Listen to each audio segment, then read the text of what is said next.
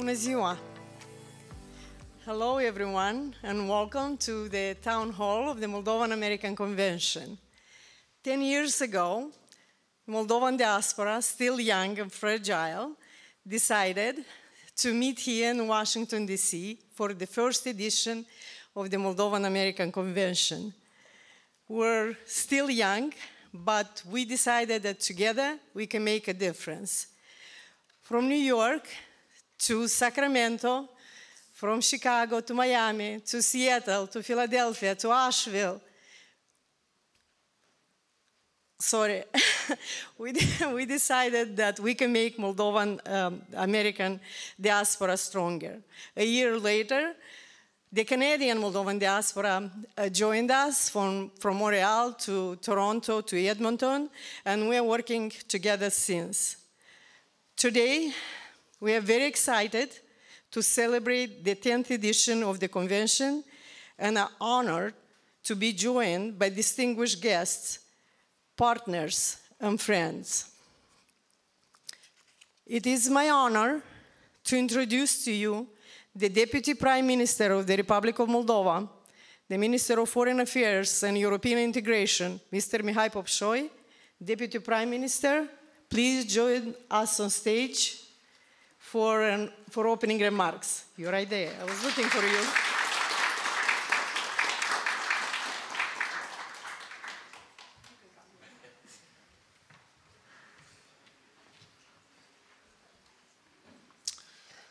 Hello, everyone. It is truly a pleasure to meet all of you. And great thanks to Madam Dragolin for spearheading this effort for the 10th year now. It's truly remarkable.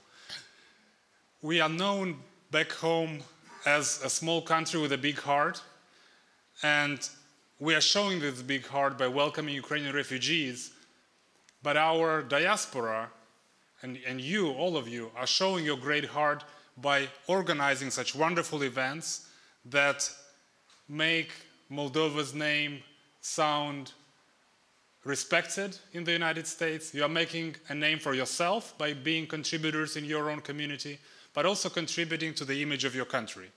So this support that you are providing to the Moldovan American Convention is truly invaluable to the bilateral relations between the United States and the Republic of Moldova, but also for building that good image of our country in the United States. So I'd like to commend every one of you for supporting this effort and the support that we've received from our partners, which is a big country with an even bigger heart.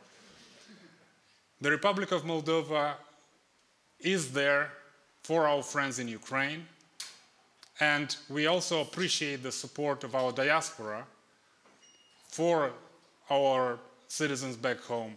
The stronger we are, the more united we are in these challenging times, the more we'll be able to resist all the challenges and all the problems that come our way. So on behalf of Moldovans back home, on behalf of the government of the Republic of Moldova, of the Parliament, of President Maia Sandu, I'd like to thank every single one of you for your civic participation, for your heart still being at home and wishing to contribute to the Republic of Moldova. And it's truly remarkable that we are celebrating the 10th anniversary of this wonderful undertaking that unites all of us, despite being some of us further away from home. But this unity, this solidarity is truly remarkable. So I'd like to commend you for your effort and your investment into the good image of the Republic of Moldova and for the peace and stability back home. Thank you for this effort, and I look forward to yet another great Moldovan American Convention. Thank you.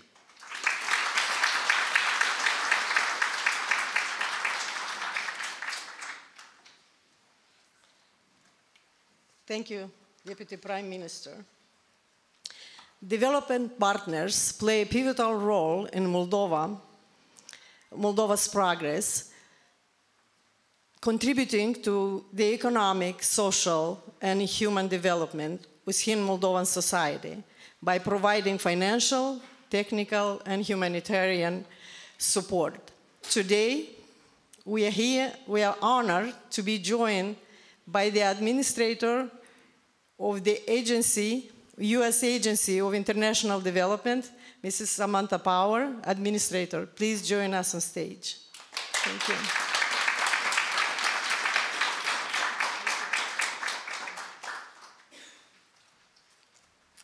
Hello, everybody. It is really, really wonderful to be here. And congratulations on the 10th anniversary of the convention. Elena, as founder and chairperson, you have been absolutely instrumental in guiding the diaspora to support Moldova's development, which lately has been meteoric. It really, really is a pace of economic and political development that I can say with my global vantage point is very, very unusual. It's exceptional. I also want to thank the Deputy Prime Minister, Popshoyi, who this is my second appearance with today. Two of what I'm sure will be many, because we certainly in the Biden administration, as DFC CEO Scott Nathan will also attest, we are always interested in lending whatever political support or platforms we can to giving Moldovan leaders the chance to tell their story, and you tell it so well, and it's a hell of a story to tell. Really grateful for you being here and helping deepen the connections between the government and the diaspora, which are already very rich. Thanks for everyone who has flown in here into the Thomas Jefferson Library of Congress building. There is, as is often the case in libraries, an interesting story about Thomas Jefferson, the Library of Congress, and Moldova. Who knew? 210 years ago, the Library of Congress was destroyed in a fire, along with most of its books. So Thomas Jefferson sold his collection of nearly 7,000 books to the US government to restart the library, including one written by the Moldovan Dmitri Cantemir, who was also a historian, a philosopher, a composer, and a linguist. Cantemir wrote the first substantial history of the Ottoman Empire in any European language that was the go-to text on the subject, as many of you know, for a century.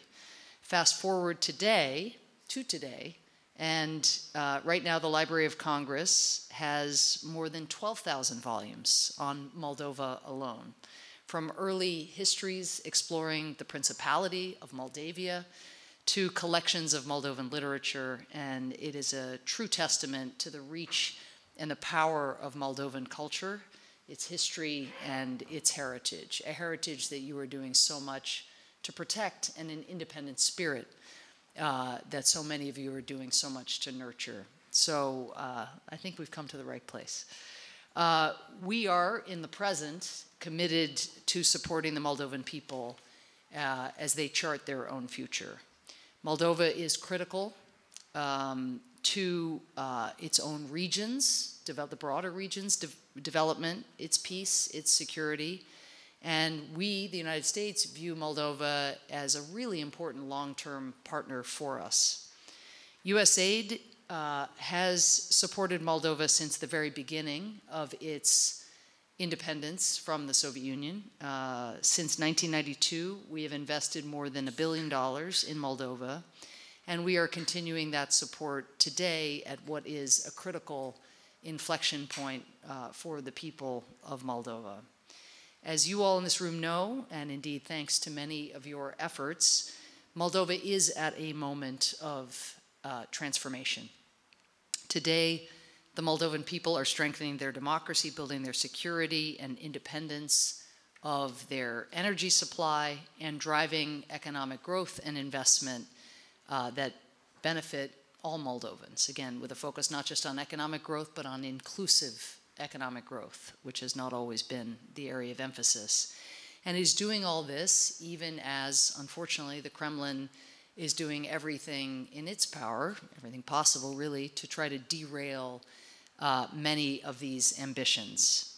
So what I'm going to just use the brief time I have left doing is describing a little bit about the work that USAID is doing in Moldova and with Moldovans, in the hopes that, as I describe it, you will see a role for yourselves somehow, or people you know, in connecting with us and connecting with the work that we do, because this is an all hands on deck moment for Moldova.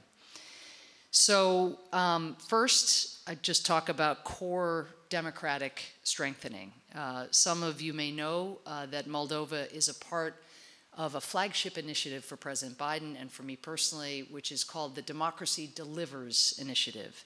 And this is a global effort, but that handpicks specific countries where there are significant reform efforts underway. Basically, where there are democratization openings, reform openings, bright spots for democracy in a world that is backsliding in really profound ways when it comes to democratic progress.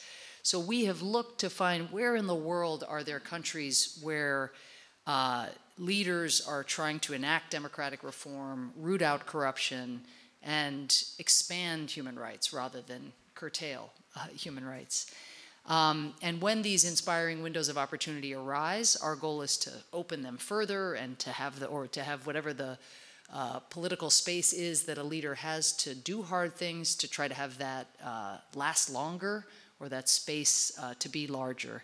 And so we come together with our partners and we try to surge catalytic support mainly, resources. We try to help brave reformers as they work to deliver economically, specifically, because that's where the rubber meets the road for citizens. And Moldova is one of the countries that we chose very early on. It was clear that this reform effort was serious and that it had an awful lot of headwind coming at it that was trying to get in the way. So when it comes to democratic strengthening, we have supported independent media, which in turn is holding the current government accountable. So even though we appear often with the government, we are supporting the checks and balances as well on the government.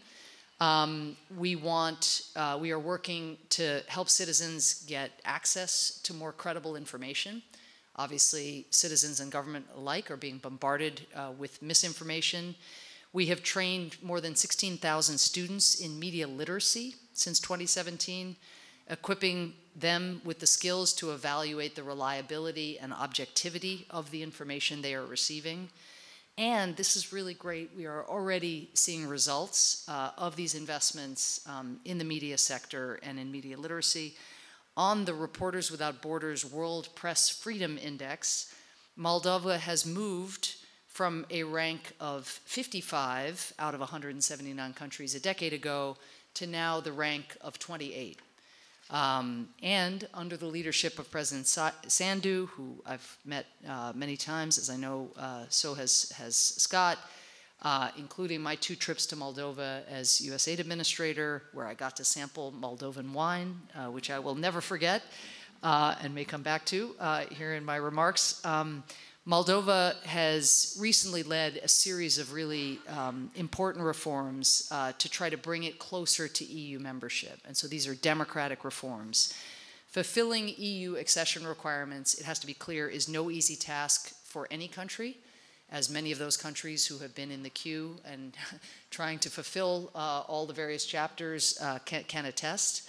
But the government of Moldova is meeting this challenge, already fulfilling 7 of 9 EU Commission requirements necessary for official accession negotiations. Last December, as you well know, the European Council agreed to formally open those negotiations with Moldova, a testament to the transformational work that public servants, entrepreneurs, and citizens are undertaking to advance the country's progress. The second area of really important collaboration between USAID and the US government and Moldova is in helping the country build its energy security and independence, which of course is necessary. It's also a significant vulnerability. It is well known that historically Moldova has been almost completely reliant on Russia for its energy needs, a dependence that has become a tool for malign influence, and indeed what you might call economic blackmail. And that has come to a head really in the wake of Putin's brutal full-scale invasion of Ukraine.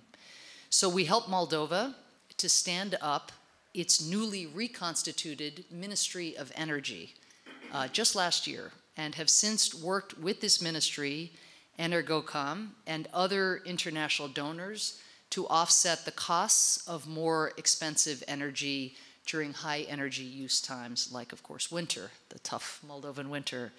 Last year, and this is really extraordinary, the US Congress approved $300 million to help Moldovans improve domestic electric power generation and energy connections with Europe. And why is this extraordinary? It's extraordinary. It's a large sum of resources at a difficult budget time. But really, it speaks to actually how much better known Moldova and its story is becoming in Washington, up on Capitol Hill, and more broadly in the United States. And you all have a role to play here. I remember, Ambassador, when I was first traveling to Moldova, and I was asking, how many Codels have been to Moldova recently? The answer was not a very encouraging one, because I was thinking to myself, okay, we have to build a constituency on Capitol Hill. Well, how many members of Congress have tasted the wine? How many have seen the industry of the people, or the determination, of citizens to forge a democratic and a European path for themselves? Once you feel it up close, as you know, as Moldovan Americans, it's an entirely different commitment. That is changing. More and more, we have been able to encourage members of Congress and others, or their staff, because that matters sometimes almost as much, to stop into Moldova and to see for themselves what this little country that could is up to. In just a year, Moldova is rapidly expanding its connections to the European energy grids and has transitioned 100% of the gas needs on the right bank of the Dnistru River to alternative sources like solar and natural gas. Now the Moldovan people are on the way to accessing energy when they need to, without fear of blackmail or without fear of the lights going off. Lastly, I would just say USAID is working with the Moldovan government to revitalize the economy, particularly focusing on key sectors. We are supporting entrepreneurs and business people to diversify the economy by building up exports like wine, textiles, and stone fruits. These efforts have been fruitful. USAID has supported farmers in getting the equipment and the certifications that they need to get produce on a scale and at a guaranteed quality that international buyers are seeking. And that has been the key matchmaking, is working on the ground in Moldova with these sectors to make sure that they are actually meeting the tastes and the needs and the actual regulatory requirements of the export markets that farmers and other businesses seek to reach. Since Moldova's plum exports, as part of this initiative, nearly doubled from 2022 to 2023, and it has now become the largest exporter of plums in the Northern Hemisphere, the country has, and the third largest in the world. Last year, grape exports also doubled, while sweet cherry exports increased fivefold. So these are real results, and again, a tribute above all to Moldovan determination. We are also supporting the Moldovan people's efforts to bolster the economy through tech advances. Since your last conference in Chicago, USAID facilitated a $1 million commitment from Google to support cyber resilience in Moldova, which is so important to all else, including the upcoming opening of the new Cyber Academy in the capital, which is going to train the next generation of Moldova's cybersecurity experts. It's going to spearhead research and innovation and shore up the country's civilian cyber defenses. I'm glad to share that just a week ago, USAID also facilitated a partnership with the global technology company Cisco to support the Cyber Academy by offering the software, analytics, and tech equipment it needs at a nearly 70% discount. We are excited to see what the future holds in store for Moldova, particularly with you, the diaspora community, at the ready to support Moldova's progress. As you are here to discuss, and I won't say much about this as I close, but there are so many different ways for you to get involved. You can invest and expand your businesses in Moldova, as I know many of you here today have done or are trying to do. You'll hear again more from DFC CEO Scott Nathan about how we can work together to attract the private sector to invest more in Moldova. You can choose to contribute your skills and knowledge as public servants in Moldova, as I know several of you here today have done, and this, I will say, I find incredibly inspiring. Special shout out to Elena's daughter, Veronica, who has become the chief prosecutor in the main anti-corruption body in Moldova. Such an important job in not only spearheading democratic progress, but also paving the way for investors to feel more excited about being in Moldova. When they know that corruption is being tackled, it's an entirely different conversation. You can advocate for important policy changes in Moldova and here in the United States, particularly as our own U.S. Congress is voting tomorrow, just steps from here, on critical national security legislation that will determine whether or not we can continue to give our Ukrainian partners the assistance they need to stand up to Putin's aggression, which threatens, of course, the entire region. You can directly contribute your skills and resources through organizations like D-Hub and Moldova Aid, and I want to congratulate you all on creating an official NGO that can help channel the extraordinary potential of the diaspora community to support Moldova. Somebody likes this shout out here, so I'm glad about that. And very last thing I'll say, but really in some ways the most fundamental, you can vote. I don't know if you've heard, but there's an important election coming up this fall, and not only the American presidential election, there's a major important election happening in Moldova in October of this year. Moldova, for the first time in its history, is accepting mail-in votes from the United States and Canada as it gears up for a substantial increase in overseas votes. Having had some discussions today about this is not going to be easy. Word of mouth is going to be absolutely critical. Everyone, you will need to find 10 friends who themselves find 10 friends, and so on and so on.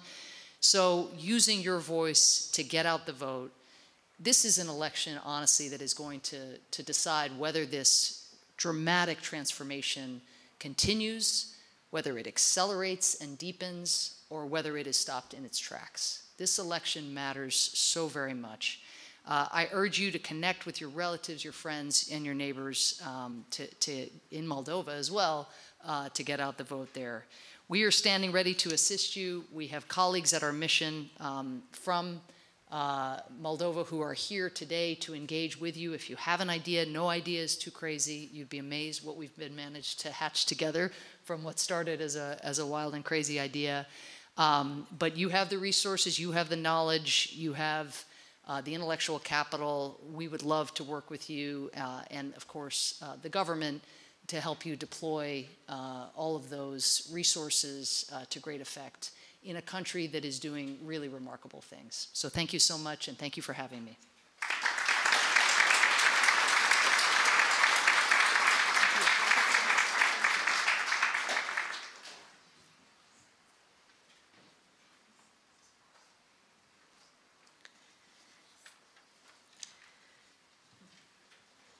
The U.S. International Development Finance Corporation is finding solutions to the most critical challenges the developing world is facing today.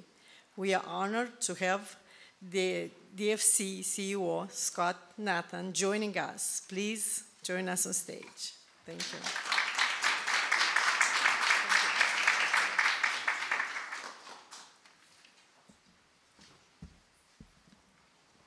Well, it's great to be here. Elena, thank you for the introduction.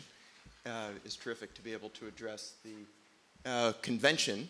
And I guess I should start out by acknowledging the vice chair of our board at DFC, my good friend and colleague Samantha Power. Now, my remarks end up paralleling in many ways her remarks, but I think that's a testament to the close working relationship between our two organizations. I'm also going to talk about economic development, energy independence, about the partnership between our countries, and I even have a wine story as well. So that's a testament to our close relationship. Deputy Prime Minister, it's great to be here with you. Ambassador, it's terrific to see you again twice this week. And our ambassador in Moldova, Kent Logsden, it's great to see you as well.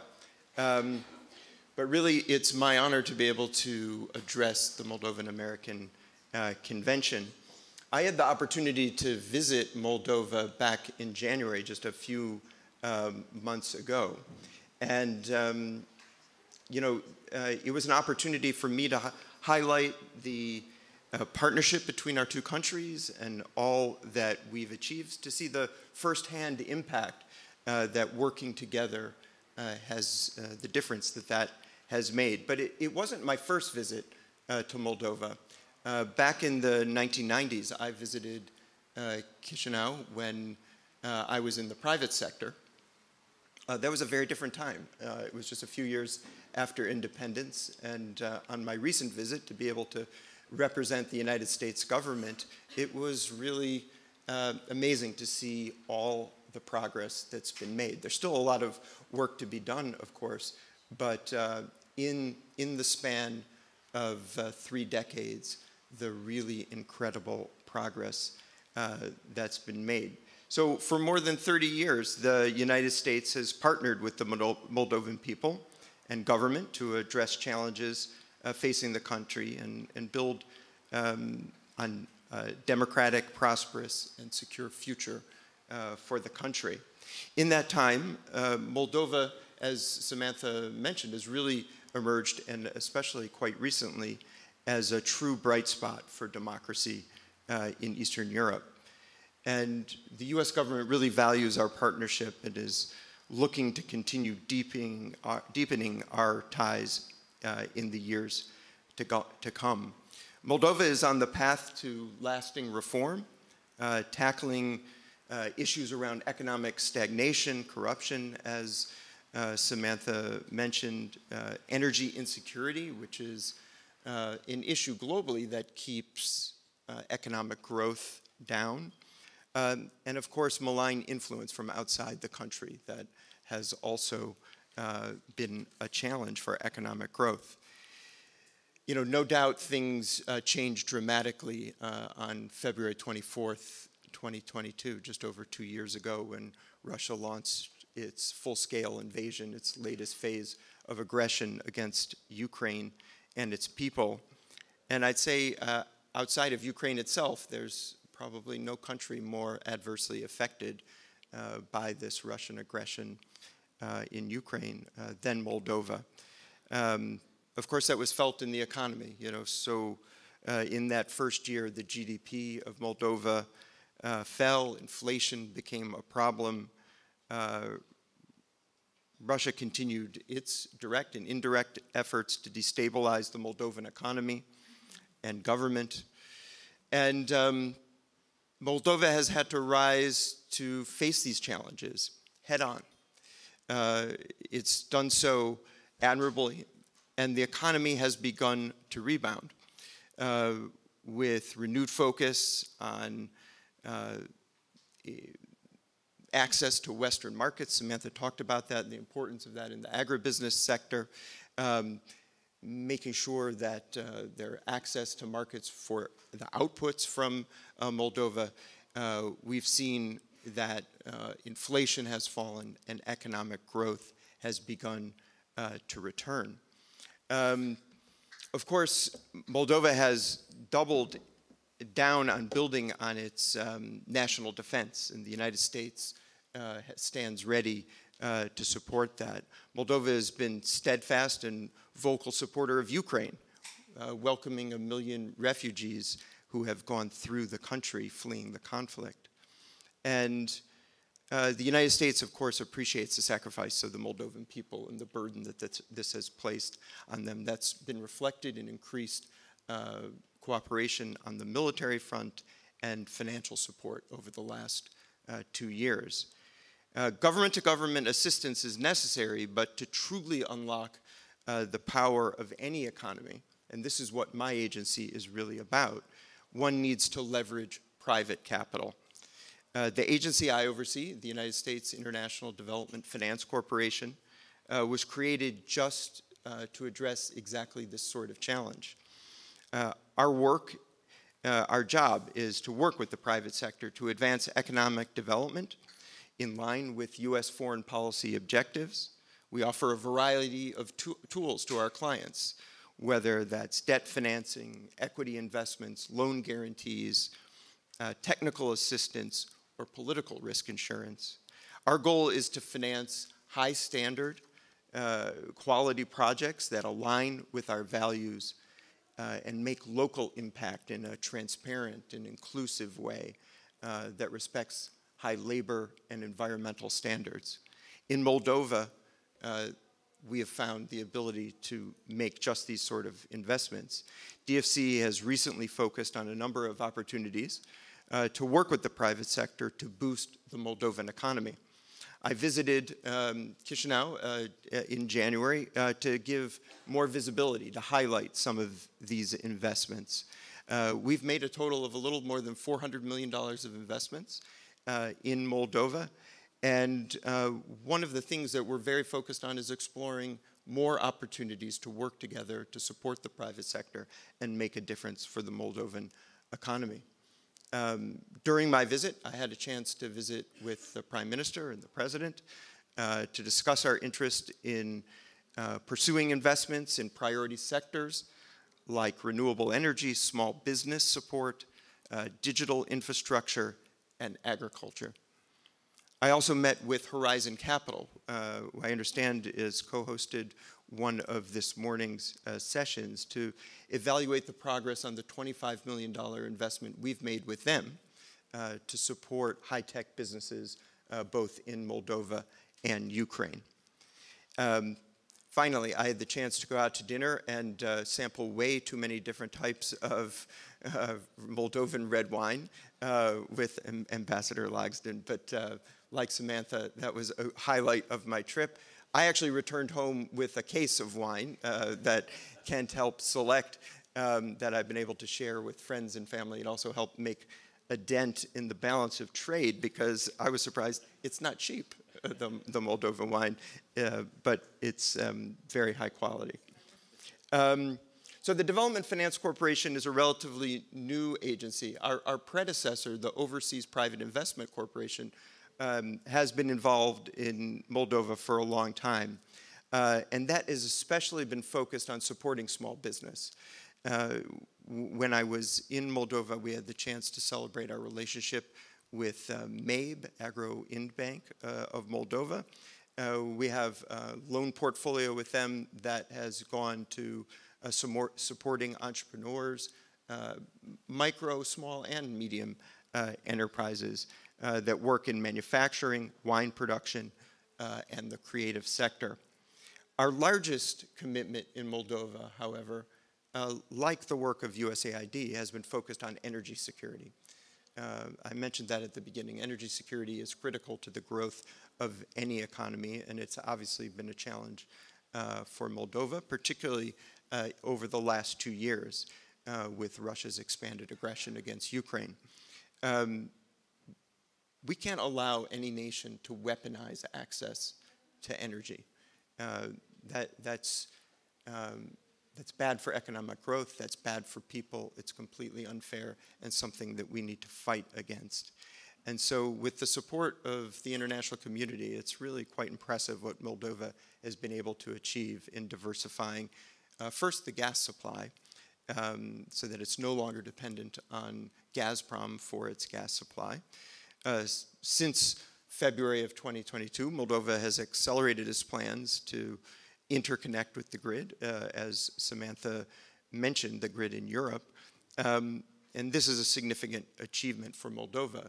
But at DFC, what we're most proud of is the $400 million in political risk insurance that we provided to our partners who participated in the gas tenders to help diversify away from Gazprom gas, and the success that that's achieved in Moldova in terms of breaking that grip is really impressive and something very much worth celebrating.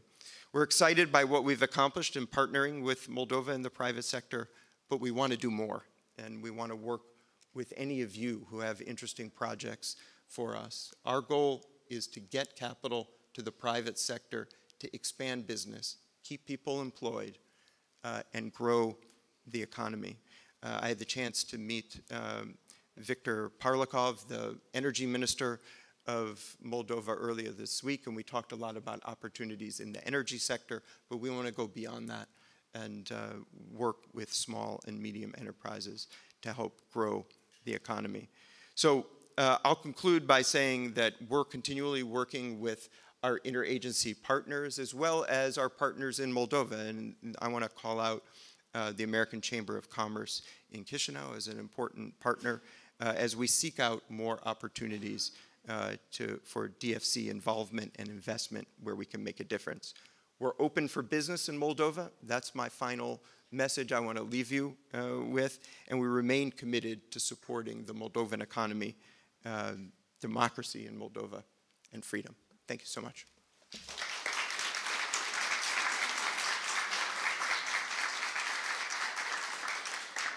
Thank you very much. As all of you know, these days are very important. I'm very busy here on the Hill and the administration and everywhere in all the institutions.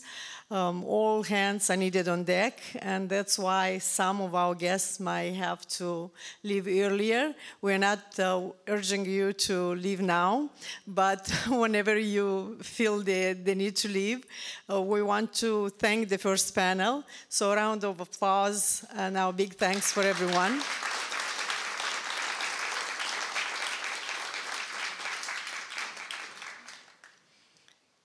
Thank you.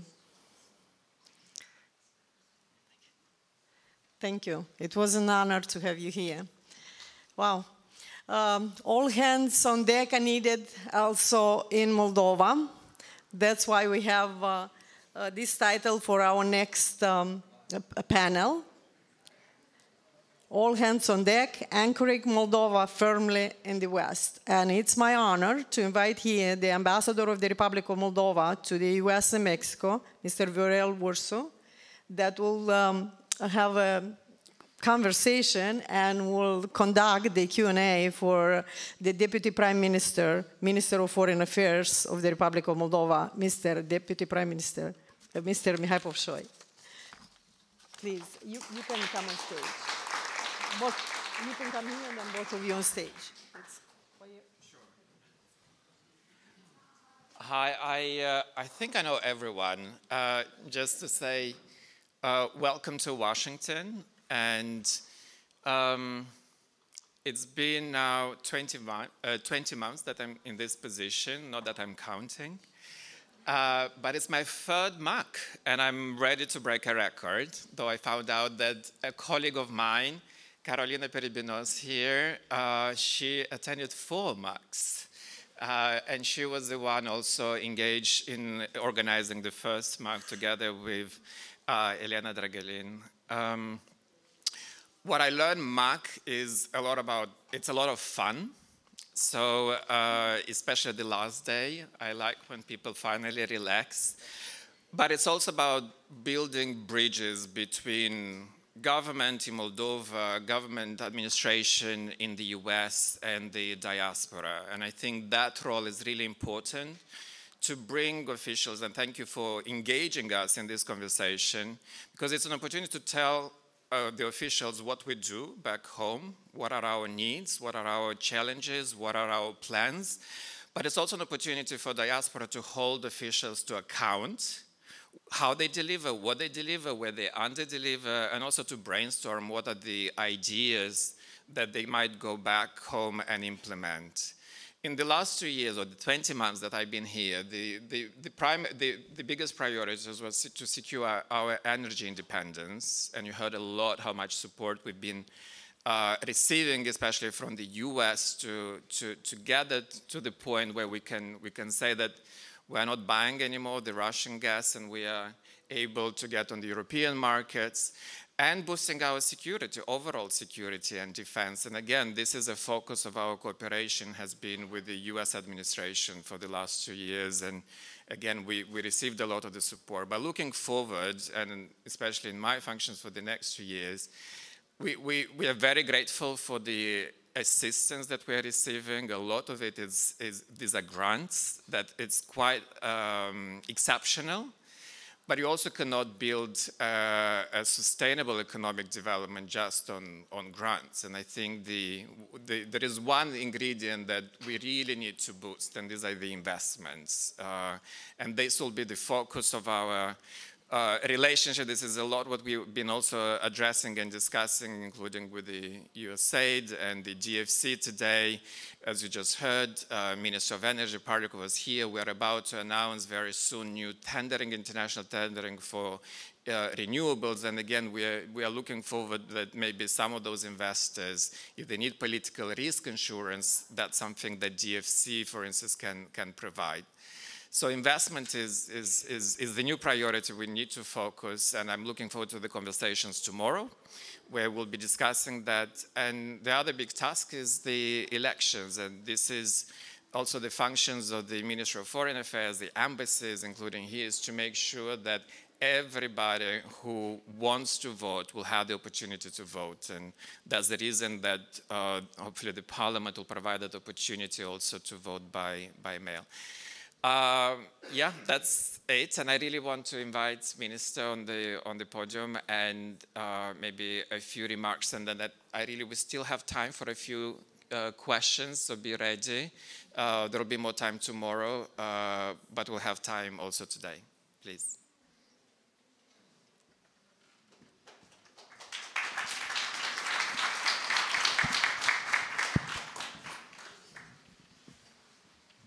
Hello, everyone, again. As our friends from the United States have laid out so eloquently before, the support of the United States and the support of our partners in the European Union has allowed the Republic of Moldova to be now in a position a lot stronger, a lot more resilient than it was 2 years ago. It may be difficult to believe, but this is exactly the case. Moldova is no longer dependent on the energy resources from Gazprom, even though 2-3 years ago it felt like there is this umbilical cord connecting Moldova and Gazprom, and it felt for many of us back home that there is absolutely no other source of energy other than Gazprom. It turns out there is, and it turns out there are plenty. Just the other day, Moldova bought 30 million cubic meters for the first time of American LNG at a lower price than what Gazprom was offering. And in the next few days, we'll be buying a new tranche of gas at a price that is, again, lower than what the Gazprom was offering. And this was possible due to the enormous support of our friends from the United States government, allowing and helping us to diversify our energy supply. We are working now on diversifying our supply of electricity, so we are no longer dependent on the Kuchurgan power plant in the Transnistrian region of Moldova. And we are working on building capacity in our defense sector, in our police, in our intelligence, to make sure that we can combat the threats that come our way. This has all been possible in an incredibly challenging time, when it felt like the sky was falling, when it felt like the economic situation was destroying our future. But it turns out, despite these enormous challenges, if the society is truly united, if we close our ranks and we work together, hand in hand, we can achieve remarkable solutions. And that is also true not just in the energy sector. That is also true in the reform of the justice system in Moldova. Yes, the path is difficult. Yes, we would like to see the reforms deliver a lot faster. But these are the sort of transformations that cannot happen overnight. When for 30 years, and quite frankly a lot before, we have had a system where judges and politicians and prosecutors were hand in hand, one hand washing the other, covering for each other's crimes. Now, to reform this system and to induce this sense of integrity-driven public services, be it prosecution, be it judiciary, be it many other services that the government provides, it's very difficult to employ this transformation in a speedy way. But as our friends in Brussels are encouraging us, and quite frankly, as our citizens are demanding, that we make sure that we deliver quality over speed. You know, as a politician, we're quite eager to see results fast because we are judged by our results by our voters. But as a citizen, I resonate with this notion of quality over speed because especially in the justice reform, we cannot afford to under-deliver because the undoing of this reform will be the undoing of our future.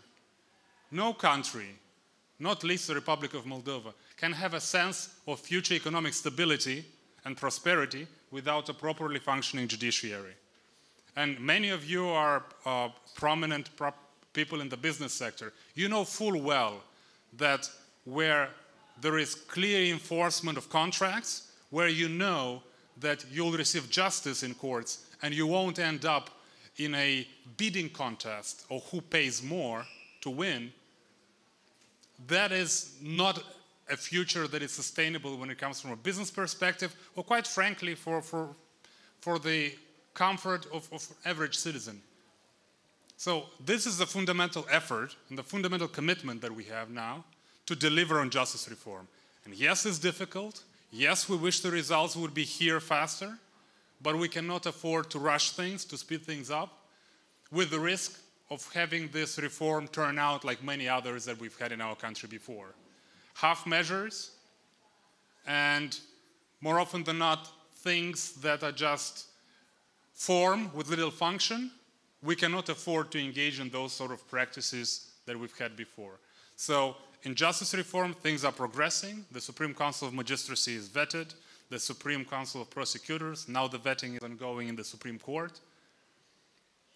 Yes, it's a difficult process, and you see daily attempts back home to try to undermine the system, to sabotage, to discredit the vetting commission, to discredit important leaders in the justice system, and attacks including on our good friend and a prominent representative of Moldovan diaspora who chose to come back home to work hard to deliver on these promises that we've made to our citizens.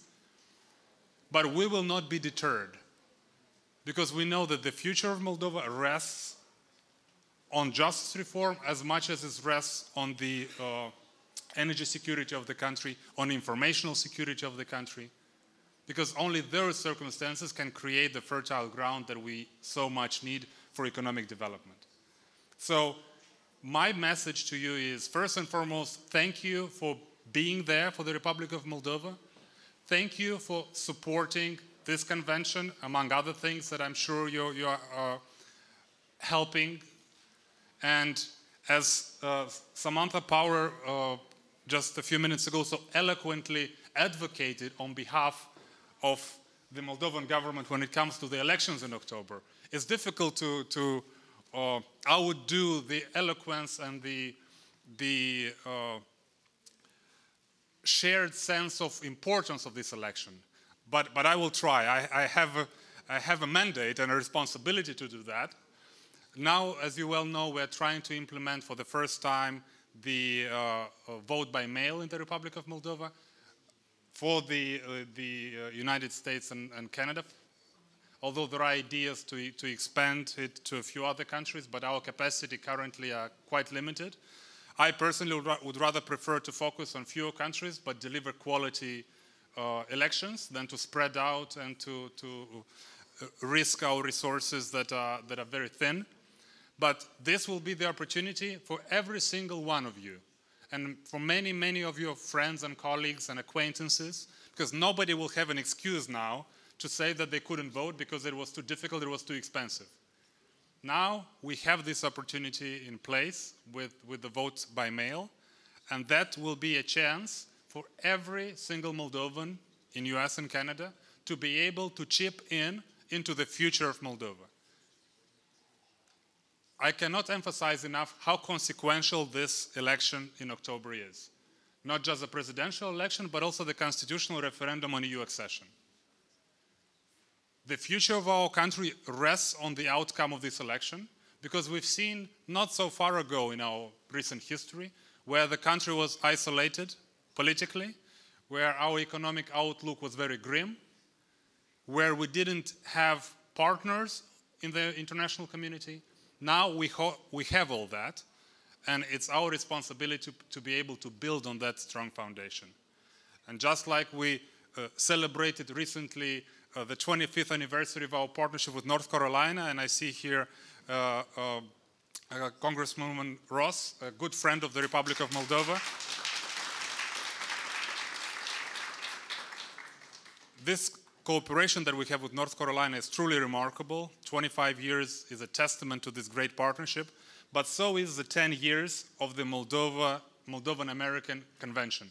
10 years is a significant period of time, and the commitment that Madam Dragălin has showed to building these ties between the United States and the Republic of Moldova, and to making sure that the Moldovan diaspora, the vibrant Moldovan diaspora in the United States, remains as connected, as involved, as part and parcel of the Moldovan society as it's humanly possible. So I'd like to commend Madam Dragălin for her effort on behalf of the Moldovan people for your generosity, with your time, with your effort.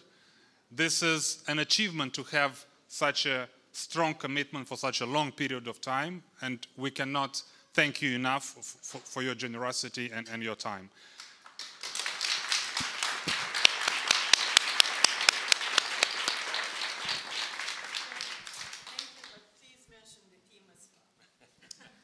It goes without saying that it's Madam Dragălin and the team. Individuals are, no matter how good leaders they are, without teams, and I should know because we have a political party behind. It's not just myself, Madam President Sandu, or my colleagues. It's every single member that chips in that is important. So truly thank you and the entire team.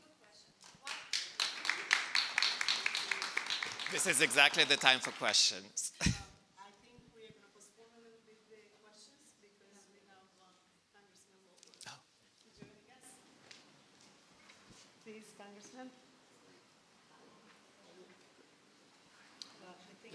Okay. We'll postpone the questions for a little bit later because, as I mentioned before, we will have to leave. On the hill. Yeah, we will have to leave a bit early, but maybe tomorrow.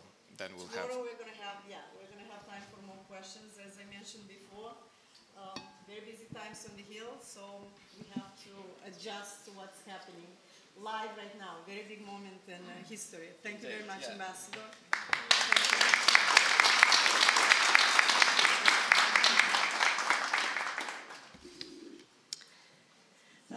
Just when I thought that I can get more relaxed and I adjusted to the audience and I don't have to be nervous, I am nervous again because we have here very distinguished guests that joined us. We have Congressman Lawler, that is the member of the Foreign Affairs Committee and the co-chair of Congressional Moldova Caucus, and also Congresswoman Deborah Ross, U.S. Congress, co-chair of Congressional Moldova Caucus. I would like, I believe, Congressman, or if you want, you can both go on stage and just have the time, how you prefer, please. And it depends on your time.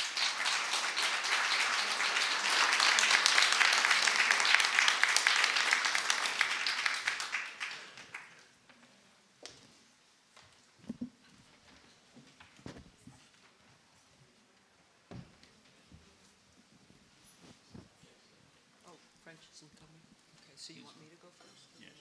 Okay. So I'm going to go first. And I have some prepared remarks, but of course we want to hear from you and any questions you might have of us. So I'm so honored to be with all of you this afternoon for the 10th annual Moldovan American Convention. And thank you to the organizers of this event and the Embassy of Moldova for graciously hosting us. I'm equally thankful to be working closely with my colleague, Representative Mike Lawler, as the co-chairs of the Congressional Moldova Caucus, working together to strengthen the U.S.-Moldova relationship. As you've heard, and many of you know firsthand, my home state of North Carolina has enjoyed a strong and unwavering bond with Moldova dating back to 1999. Moldova has been paired with North Carolina in the Department of Defense's National Guard State Partnership Program for more than a quarter of a century. We also have several other partnerships with Moldova, and I've met with delegations who are working with our School of Government, working with the medical community, working with the agricultural community, and of course your fabulous ambassador has been to North Carolina several times to represent Moldova. As members of the Congressional Moldova Caucus, my colleagues and I are working diligently to bolster support for the country as it navigates a complex set of challenges. And as you all know, Moldova gained independence in 1991. But since then, it has faced continuous threats, first from the Soviet Union, now from Russia, and the threats have only been exacerbated by Russia's unprovoked, unconscionable invasion of Ukraine more than 2 years ago. Moldova has also faced significant economic challenges, but you are doing so much better. And in 2023, Representative Lawler and I led a letter with support from 11 of our colleagues in the caucus, urging Secretary Blinken and the State Department to continue expressing support for Moldova's EU candidacy. As you know, Moldova applied for EU membership and was granted candidate status in June of 2022. By December of 2023, the European Council decided to open accession negotiations, and this important development is a moment to celebrate. But of course, there's still more work to be done. Now more than ever, the EU represents a shining beacon of democracy in the face of Vladimir Putin's aggression and offers critical support for countries seeking peace and economic security in Europe. I will continue to do all that I can to help Moldova reach EU membership, and I know Representative Lawler is doing exactly the same thing. In order to support Moldova's defense needs, Congressman Lawler and I also proposed an amendment to Congress's annual defense authorization bill that would bolster Moldovan's defense modernization with the assistance of the United States. Today, President Sandu is working tirelessly to ensure Moldova stays on the path of freedom and democracy. With Putin continuing to threaten the peace and democracy in Europe, and Moldova on the front lines of that, the United States has an important responsibility to continue supporting the Sandu administration at this very precarious moment. Safeguarding Moldova's precious democratic institutions is imperative to help secure a more peaceful and prosperous future for the Moldovan people. Please know that I will continue to be your ally in Congress. Thank you for your time, and I look forward to the continued discussion.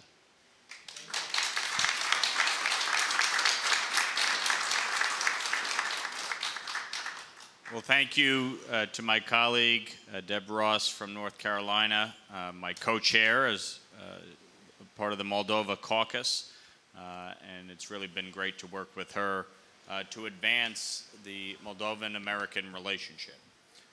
And I want to thank Elena Dragolin for organizing and hosting this event and working closely with my staff over the last many months to help secure this location and really put the event together. And so thank you to my staff as well for working with Elena on this. Bună ziua. It's great to be here with all of you. As many of you know, my wife, Doina, is from Moldova. She's here today along with our daughter, Juliana Elena, who is 2 today. Today is her birthday.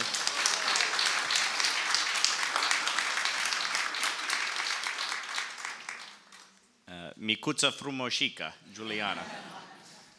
But it's great to be here with all of you. This, obviously, on a personal level, the relationship between Moldova and America is important.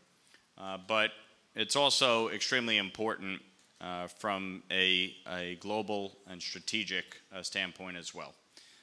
And when we look at what has happened over the last 2+ years in Eastern Europe with the Russian invasion of Ukraine, and what we're seeing in the Middle East with the terrorist attack on Israel and the threats emanating in the Indo-Pacific, the world is in the most precarious place since World War II.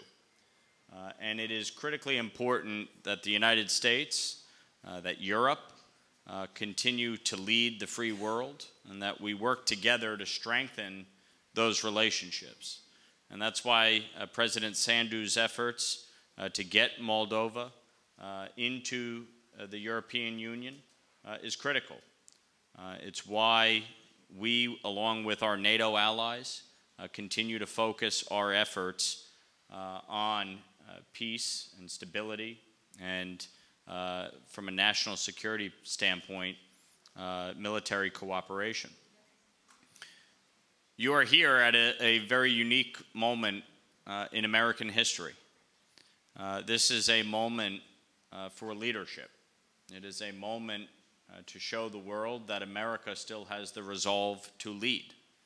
And tomorrow, we will vote on a supplemental aid package that will provide over $100 billion in aid to Israel, to Ukraine, and to Taiwan.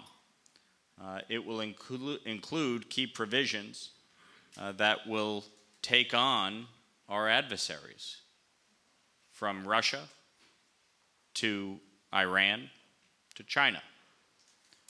And so, celebrating the 10th anniversary of the Moldovan-American Convention in Washington, D.C., you are here at a critical juncture.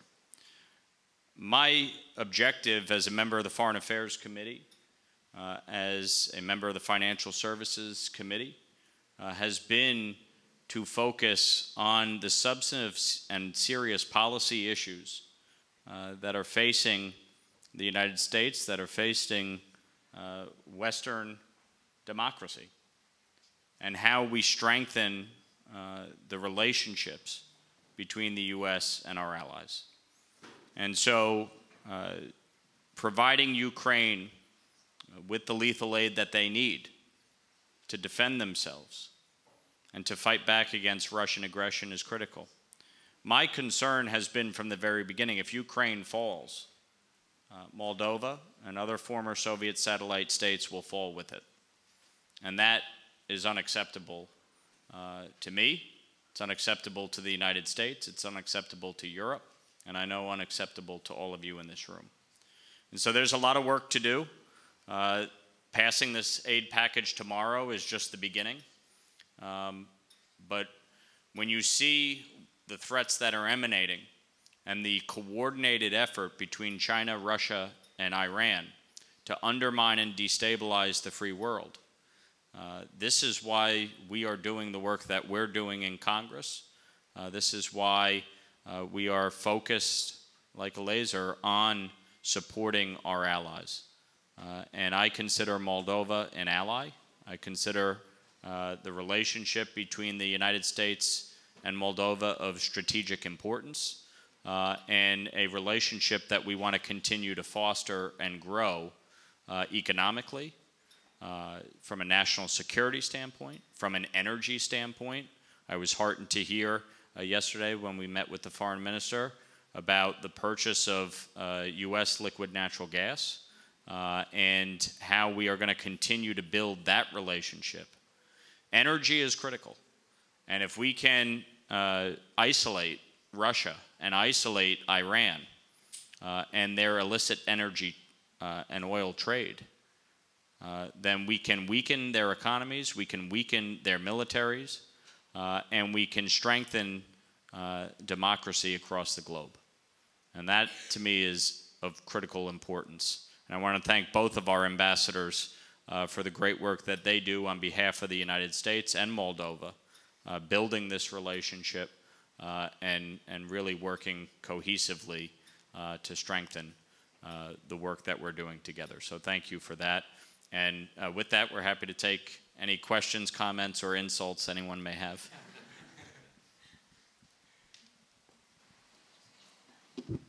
Now I want to see how nervous you are to have the microphone. So please, questions. Anyone? Oh. Your name first and then the question. Thank you. Hi, can you hear me? Mm-hmm. My name is Vitaly. I currently reside in Detroit, Michigan. Thanks for being here. I know it's, like everybody said, it's really busy. The question I have is, many of us come outside of North Carolina or New York. How can we influence our representatives, be it congressmen, senators, even on the state level? How can we influence the decisions and the votes that go into making decisions like you will be taking one tomorrow? Is it writing letters? Is it calling? I think it would be helpful for everyone here to learn more about this. So Moldova obviously is a country of roughly 4 million people, half of which reside outside of the country in rough numbers, predominantly in Romania, Italy, Germany. But we have a sizable diaspora here in the United States. And I think Deb and I have tried to work together to raise awareness to many of our colleagues about the importance of Moldova. They're starting to hear about the wine, and which is good. That helps. Exactly. But they're getting, especially because of the Russian invasion of Ukraine, they're understanding a greater of greater import how Moldova impacts the situation in the region.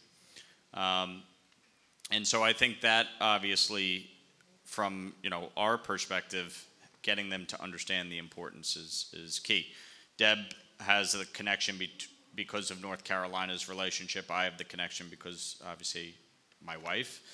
But I think what's key is for the Moldovan community in each of these areas, whether it's Detroit, Chicago, Philadelphia, or any district in the country, to really go meet with your representatives. Reach out to their office, ask for a meeting with their staff, whether here in Washington or in district, and give them some information on Moldova from your perspective, but the importance of the relationship, getting people to understand Transnistria, for instance, I think is important, because a lot of the folks don't necessarily understand that, okay, well, it's a breakaway region of Moldova, or that Russia has forces there, or, a lot of my colleagues are wondering, well, why hasn't Russia used that as a launching pad within the war in Ukraine?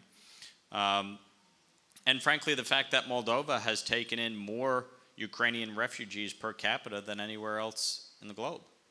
And how grateful we are for Moldova to do that.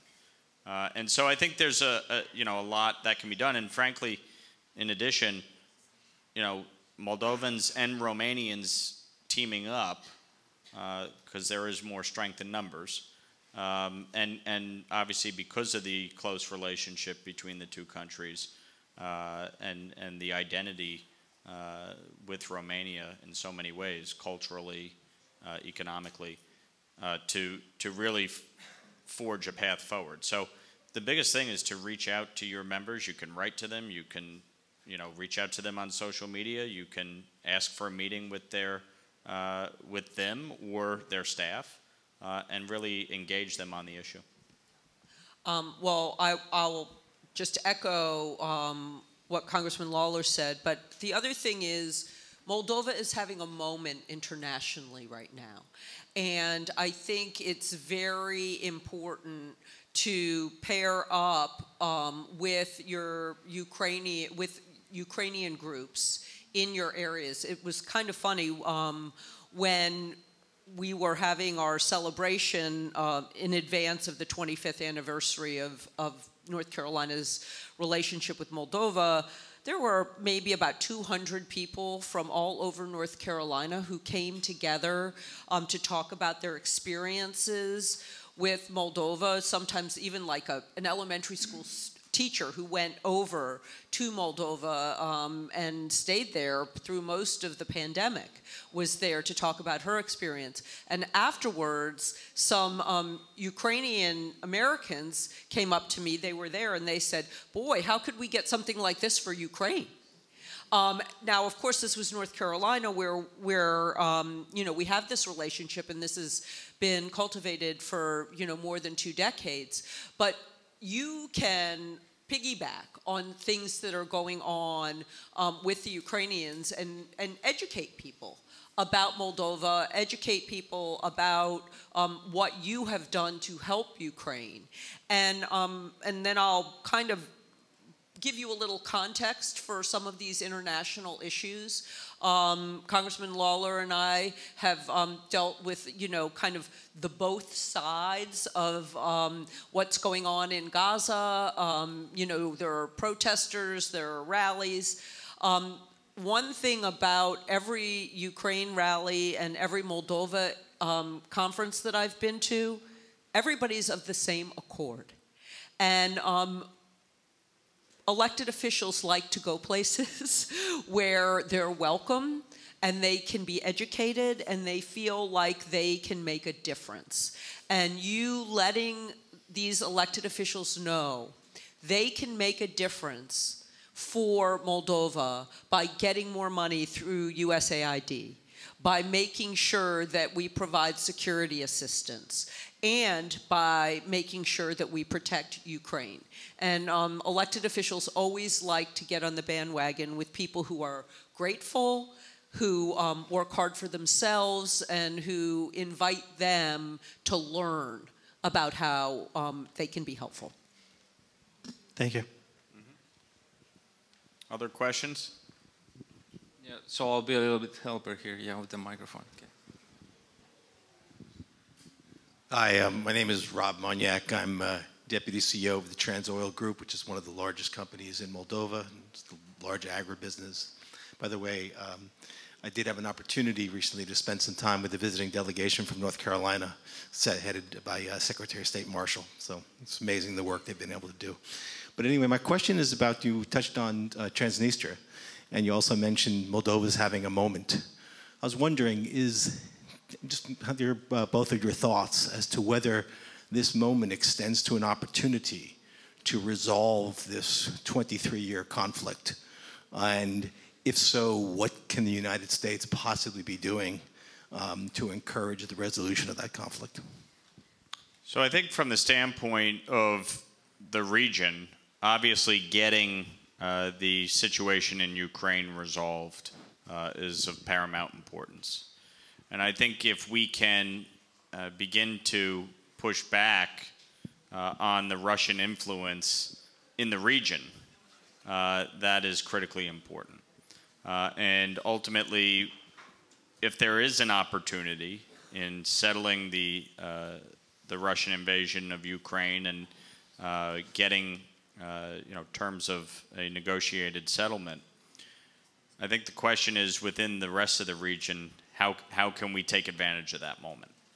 I think obviously as Moldova continues down the path of its EU candidacy and getting more westernized in its government, in its economy, in the relationships, and other former Soviet states in the region, I think there's real opportunity to see things grow.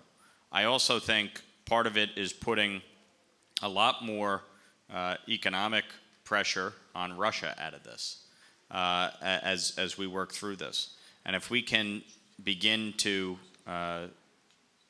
wean everybody off of Russian gas, if we can get China out of the Iranian oil trade, if we can start to isolate these folks, I think it makes it easier to resolve some of these other conflicts in the area, whether it's with Transnistria or if you're looking at Armenia and Azerbaijan, for instance.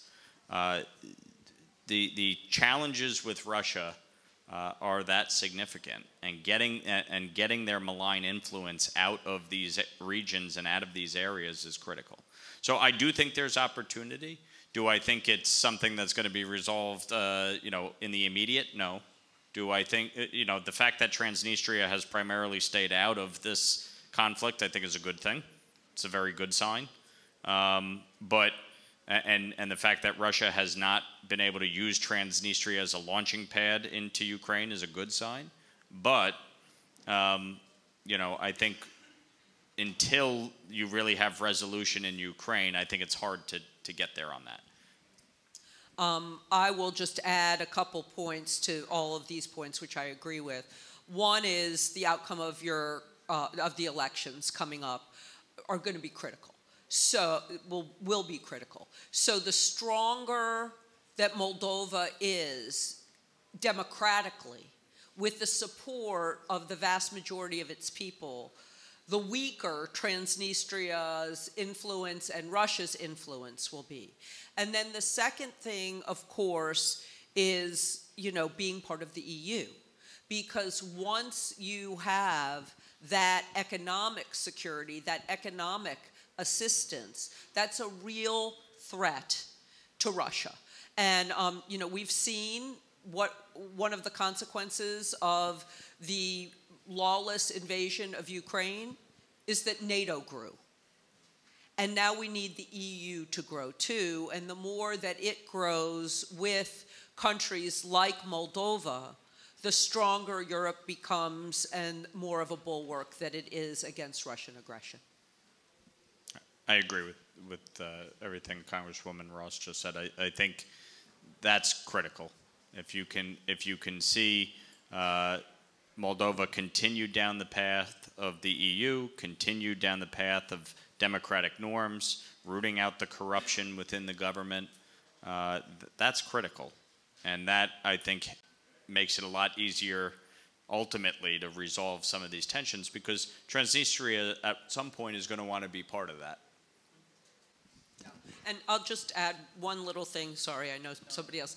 One of the things that North Carolina is doing, and this is something that Secretary of State Marshall has initiated, because she's basically our ambassador to Moldova from North Carolina, is that training of elected officials on how to be better at what they do and how to represent people and how to really foster democracy. And that's going on with the University of North Carolina School of Government. And the more that that can be done, not just with the government, but in the economic sphere, in the defense sphere, everywhere. And that's a way other states may be able to help support Moldova. Hi, everyone. Thank you very much for being so positive and for your support. The last 2 years, I'm Victoria. I represent the Moldova Project organization. I work in Moldova with the poor families and with the refugees as well. The last 2 years has been a hell for us in all of perspectives of what a war means.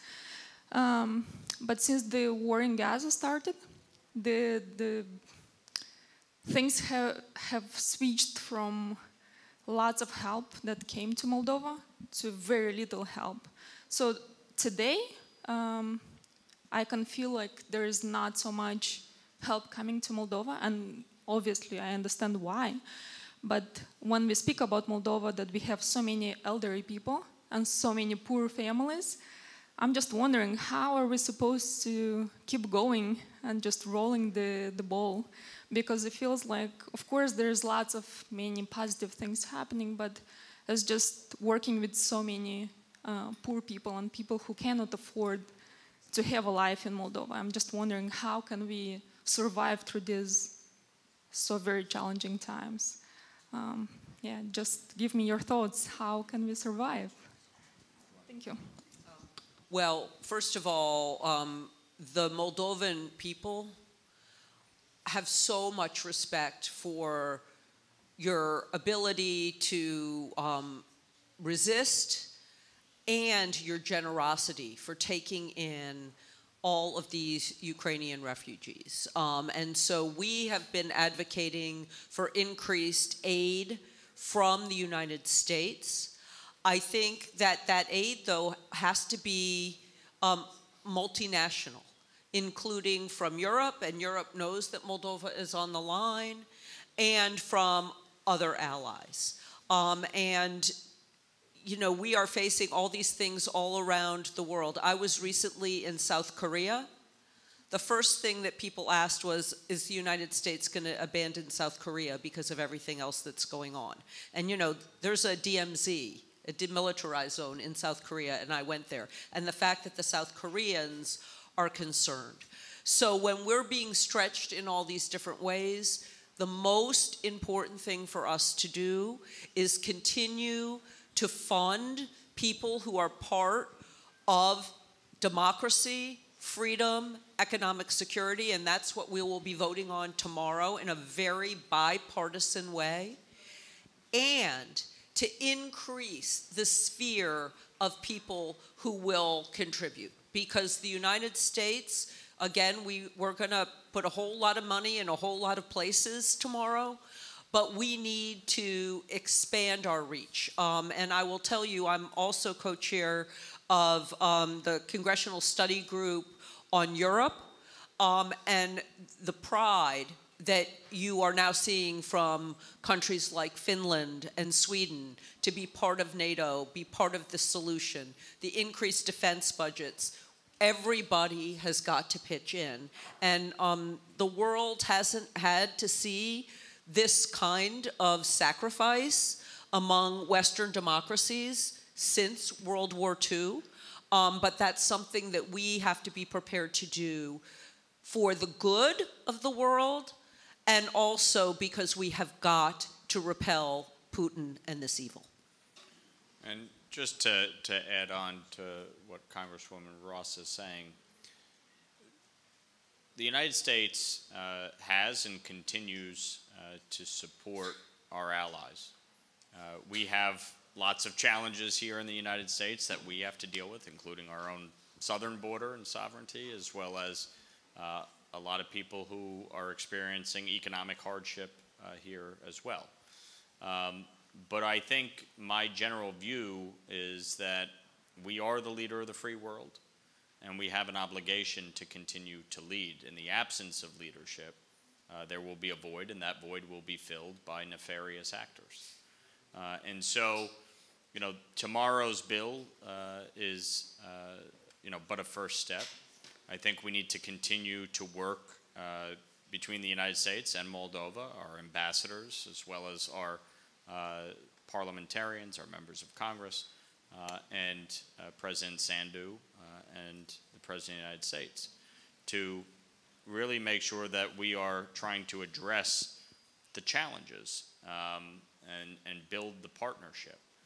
Because I do think there are things that the U.S. can invest in Moldova to support it, to help it, and to strengthen the economic relationships, not just with the U.S., but with Europe.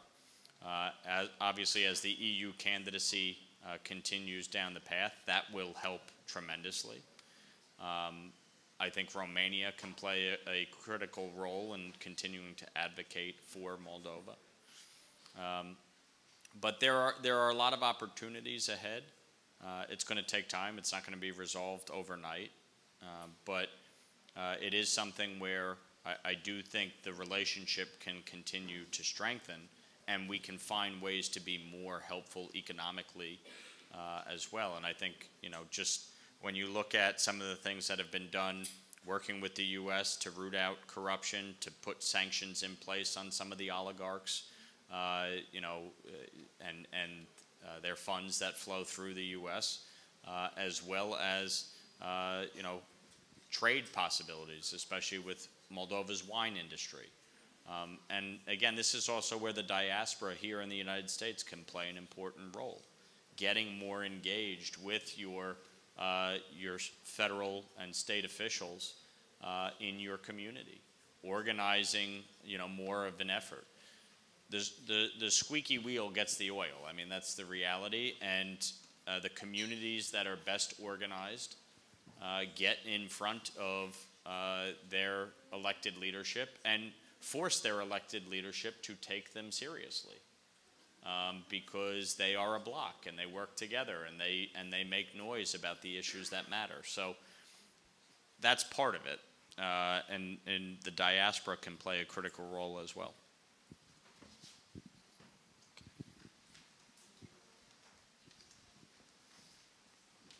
Hello, my name is Valeriu Pasha. I represent here a CSO based in Moldova. It's called Watchdog Community Think Tank. And you just mentioned the sanctions on oligarchs. An important part of our work is monitoring and countering Russian disinformation. One of the biggest challenges in this regard in recent 7 to 10 months is sponsored toxic propaganda on social media, especially Meta controlled platforms, Facebook and Instagram. So during the recent local elections, just one fugitive oligarch, Ilan Shor, sponsored by Moscow, fueled something like $200,000 in sponsored posts on Facebook only in Moldova. This is like enormous money for social media marketing in such a small country. We have up to 1.2 million active users. He's under sanctions. There are other people on the sanctions. For example, the fugitive oligarch Vyacheslav Platon was being sanctioned by Canada. Also spends tens of thousands of dollars every month to promote toxic Russian narratives. In this condition, it's really hard to achieve any tangible results in our work, and it almost annihilates all the efforts, for example, of USA to support independent media or to support the work of organizations like ours. And we have crucial elections ahead. So if they were spending hundreds of thousands every month for local elections, which are not that important, we can imagine just how much Russia will pay for all this online propaganda during presidential and elections and referendum we have this year, and especially parliamentary elections next year. So from our experience, Meta is very much non-responsive. They don't want to take any actions. They even do not respond to the official requests of our legal authorities, which are making investigations of illegal funding of campaigns. So these companies, especially Meta, to a much smaller degree Google with YouTube platform, they still work now as enablers of Russian influence. Both are American campaigns. So isn't it possible to deal anyhow with that? So this is obviously something we're seeing even here in the United States, and concern about how social media platforms can be utilized to interfere with elections, how they can be utilized to promote propaganda. And it's part of the reason why in this bill tomorrow we're going to be banning TikTok basically by forcing a sale from China, from a Chinese company, to someone other than a Chinese company. Otherwise, within a year, they will be banned in the United States. And so I think part of it, and I met yesterday with Veronica Dragolin, the chief of the Anti-Corruption Prosecutor's Office. And part of it is in Moldova, making sure that the laws are adopted that need to be adopted with respect to some of the influence and how it can be utilized, and force these companies to operate within the law of Moldova. Secondarily, obviously being able to trace and prosecute foreign funds that are used in elections. I have talked previously with the ambassador of Israel to the United States about Ilan Shor and the need for him to be brought back to Moldova, extradited to Moldova. And, you know, I think we need to continue to put pressure there. Obviously, Israel is a little occupied at the moment. But the objective is really to make sure that these individuals, these oligarchs that have used their wealth and their influence to engage in corruption in Moldova or interfere in elections are held accountable. I think in the United States, we certainly can work with the ambassador and Ambassador Ursu to try and hold Meta accountable and these social media platforms and make sure that they are doing everything they can to limit the ability to interfere. I'll just answer, because I think Congressman Lawler's covered the kind of social media aspect of this, but I'll answer about winning elections and influencing elections. The most effective way to win people's hearts and minds and win an election is not necessarily through media or social media. It's through direct contact with people who you know and trust. And we absolutely need to find more ways to tamp down disinformation, corruption, hold corporations accountable. Absolutely. But the best antidote to that is person-to-person trusted communication in community settings. And one of the reasons why disinformation is so effective is because people are spending more time alone with their social media and their devices and less time in community, in churches, at work with people who they know, talking to their families. So while we deal with the corruption and the disinformation, let's redouble, triple, quadruple our person-to-person direct contact in order to get the right people elected and get those messages out. So I just want to put that on the table. You know, during the pandemic, it was very difficult to do that because of the health concerns. But right now, what I'm talking about in our elections coming up, where the same kinds of things are going on, is being out in community, sharing, caring, and influencing people who are close to you.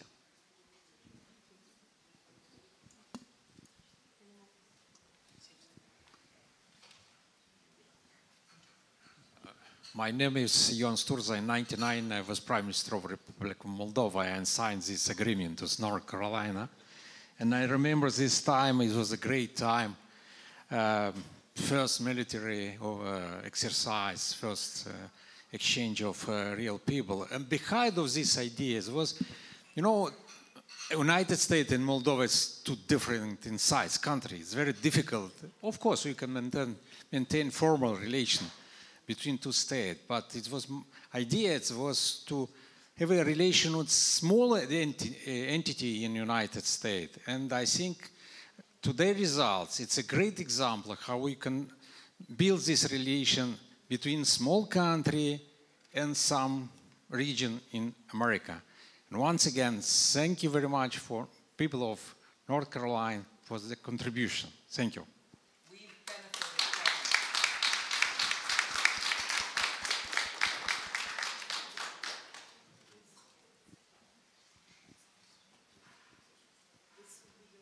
More questions? One more question. Quick one. No more questions. Just one. Yeah, I'll.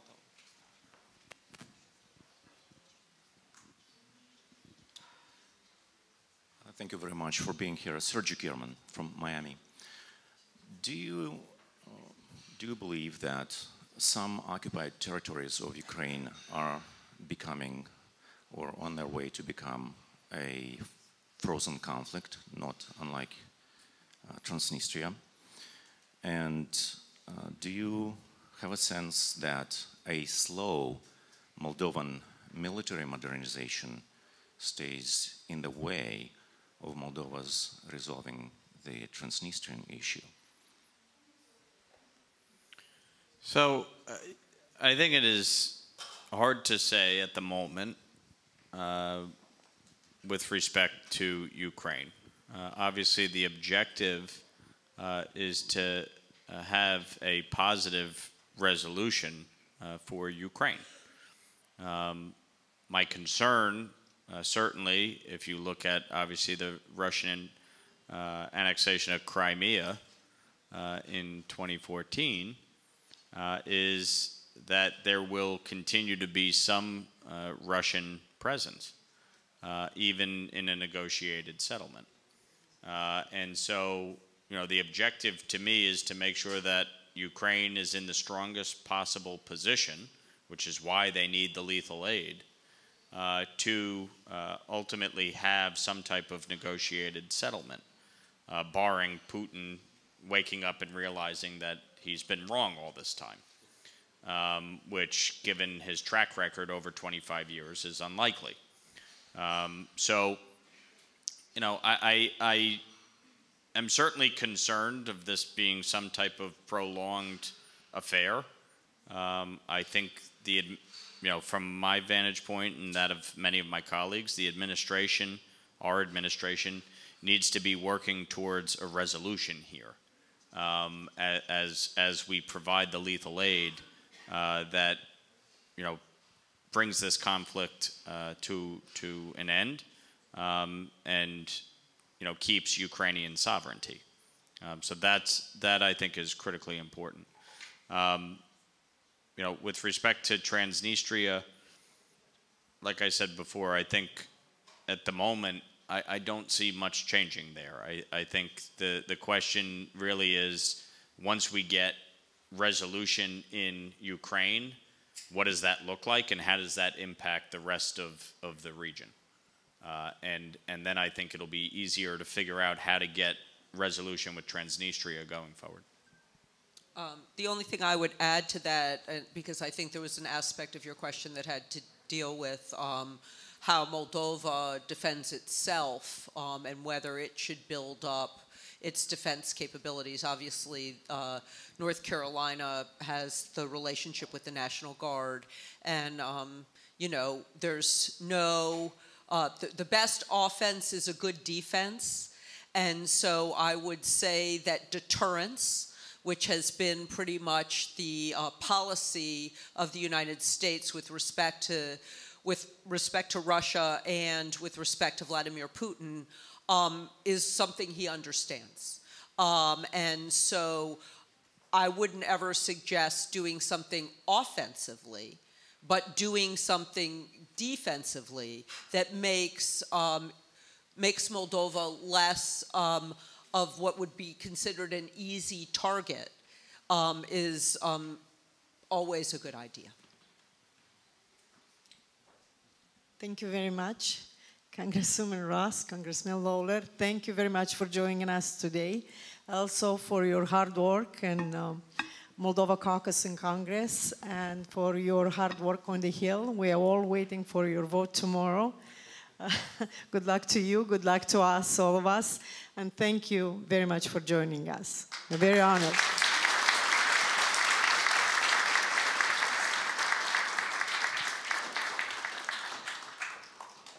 Thank you so much. Thank you. Thank you. We're going to take a short break, 15 minutes break. Communicate, enjoy this wonderful room. Admire the ceiling. These are 19th century hand-painted silk goblins. Enjoy the 15 minutes, and we expect you to be here at 3 p.m. Thank you.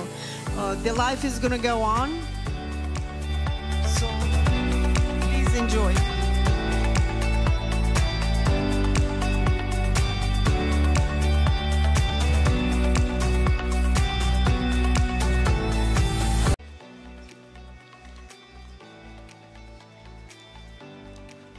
Okay, let's start the second part of the town hall meeting.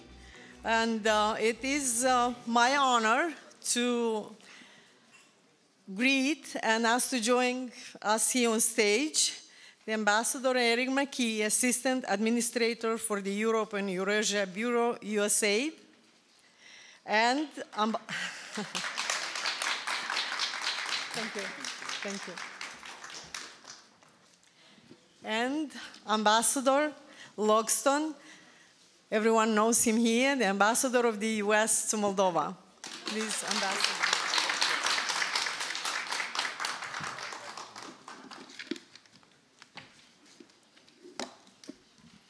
Bună ziua. It's great to see everyone. I'm just delighted to be here today. I see so many familiar faces, both from North America and from Chisinau. Moldovan Americans, Moldovans based in Moldova, and of course American friends of Moldova, all in one room. Thank you and congratulations to Elena Dragulin and their team for organizing this fantastic convention. This program is filled with opportunities to hear from a range of wonderful speakers and to connect with each other on important topics. I'm also happy to be speaking again this year, alongside Aaron McKee, USAID Assistant Administrator, just as we did at last year's convention in Chicago, for those of you who were there. The United States government is a proud partner of the Republic of Moldova, and Ambassador McKee and I are pleased for this opportunity to update you on the latest developments in our partnership. A lot has happened since the last MAC. Just a few short weeks after last year's convention, the European Moldova Rally drew 80,000 Moldovans to National Assembly Square. I'll never forget the atmosphere of pride, optimism, and genuine joy in that crowd, and excitement about what the future holds for Moldova. We were delighted when the European Council then voted to open accession negotiations with Moldova, reflecting the progress made in the very short time on key reforms. Some might joke about the irony of the Americans being the biggest champion for Moldova's European integration. The European Union ambassador gives me a very hard time about this. But we see this as an easy one. The Moldovan people have made clear that their future is in the West, in the democratic world, and we see a bright future for Moldova in the European Union. This is, I'm sad to say, my last MAC convention as the US ambassador to Moldova. After an inspiring and humbling more than 2 years serving as ambassador, I'll be departing Moldova at the end of May. My wife Michelle and I have loved our time in the beautiful country of Moldova, filled with inspiring individuals, determined and working hard to build a better future for all Moldovans. The good thing is our relationship is a team effort, and the entire US government is invested in supporting Moldovans to develop the country and further its European integration in the years to come. So know that I'll be following this very closely, and as the Deputy Prime Minister told me today, you never actually leave Moldova, you just change your location, and I think that's very true for all of you. I said this last year, it remains even more true today. The US-Moldova relationship has never been stronger. Yesterday's high-level US-Moldova strategic dialogue was an opportunity for us to celebrate the achievements of the past year and to further deepen our relationship by finding new avenues for partnership, solutions to problems, and of course, the best path forward. I'm continuously impressed by the progress Moldova is making, and the United States is proud to partner with both the people and the government of Moldova to help realize the goal of a more democratic, prosperous, and secure future for all Moldovans. I hope all of you heard that phrase from the DFC chairman too. I was glad to hear it. To do this, over the course of our 32-year partnership, the United States has provided over $2.5 billion in assistance to Moldova. U.S. assistance addresses both urgent and long-term needs in Moldova and spans numerous sectors, including justice reform and strengthening democratic institutions, including sustainable independent media, support for refugees from Ukraine and the communities hosting them, energy, high-value agriculture, tech and creative sectors, infrastructure development, border security, combating trafficking in persons, cybersecurity, countering disinformation, and military professionalization. This support has included direct budget assistance, training and technical assistance, equipment and software, exchange programs, and diplomatic and civil society engagement. I think it's safe to say that U.S. assistance continues to make a tangible difference. Let me just give a few examples of how this support is improving lives. Our support to Moldova's cultural heritage preservation is one important line of effort. And last month, President Sandu Minister of Culture Prodan, and I celebrated the completion of the $1 million restoration of the Assumption of the Virgin Mary Church in Kaohsiung.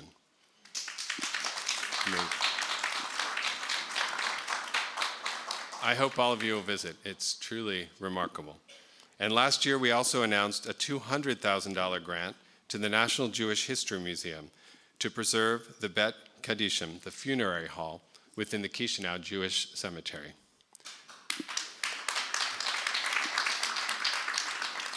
Both of these projects were funded through the Ambassador's Fund for Cultural Preservation, and they're preserving important historical and cultural places for future generations of Moldovans and lots of visitors to see and experience. Since Russia's full-scale invasion of Ukraine, the United States has provided $118 million in humanitarian assistance to Moldova, and last year alone, this totaled just under $43 million. And these funds support the approximately 115,000 people who were forced to leave the violence in Ukraine, who are seeking refuge in Moldova, along with the Moldovan communities that welcomed them. We provided hospital and medical equipment, medicine, supplies, ambulances, and school renovations that will benefit not only Ukrainian refugees, but also Moldovans now and for years to come. Russia's brutal war of aggression in Ukraine has deepened conversations about defense and about what it means to be able to defend Moldova's constitutional neutrality. The Moldovan government has increased its defense budget considerably in the past 2 years and also approved a new national security strategy that names Russia and anti-corruption as the main threats to Moldova's security. The United States has provided over $45 million worth of foreign military assistance in the last year and another $36 million worth of humanitarian assistance through our defense partnership since 1994. And this year we mark 30 years of defense partnership. Our government is working to help modernize Moldova's army, making sure it is well equipped and modern with the resources to perform its role. The United States will also continue to support the Moldovan government's efforts to modernize its security forces. We conducted several bilateral large joint exercises over the past year, including the annual Fire Shield exercise, the Airborne exercise, our ex-partner, and the largest military training exercise conducted between the United States and Moldova, Rapid Trident.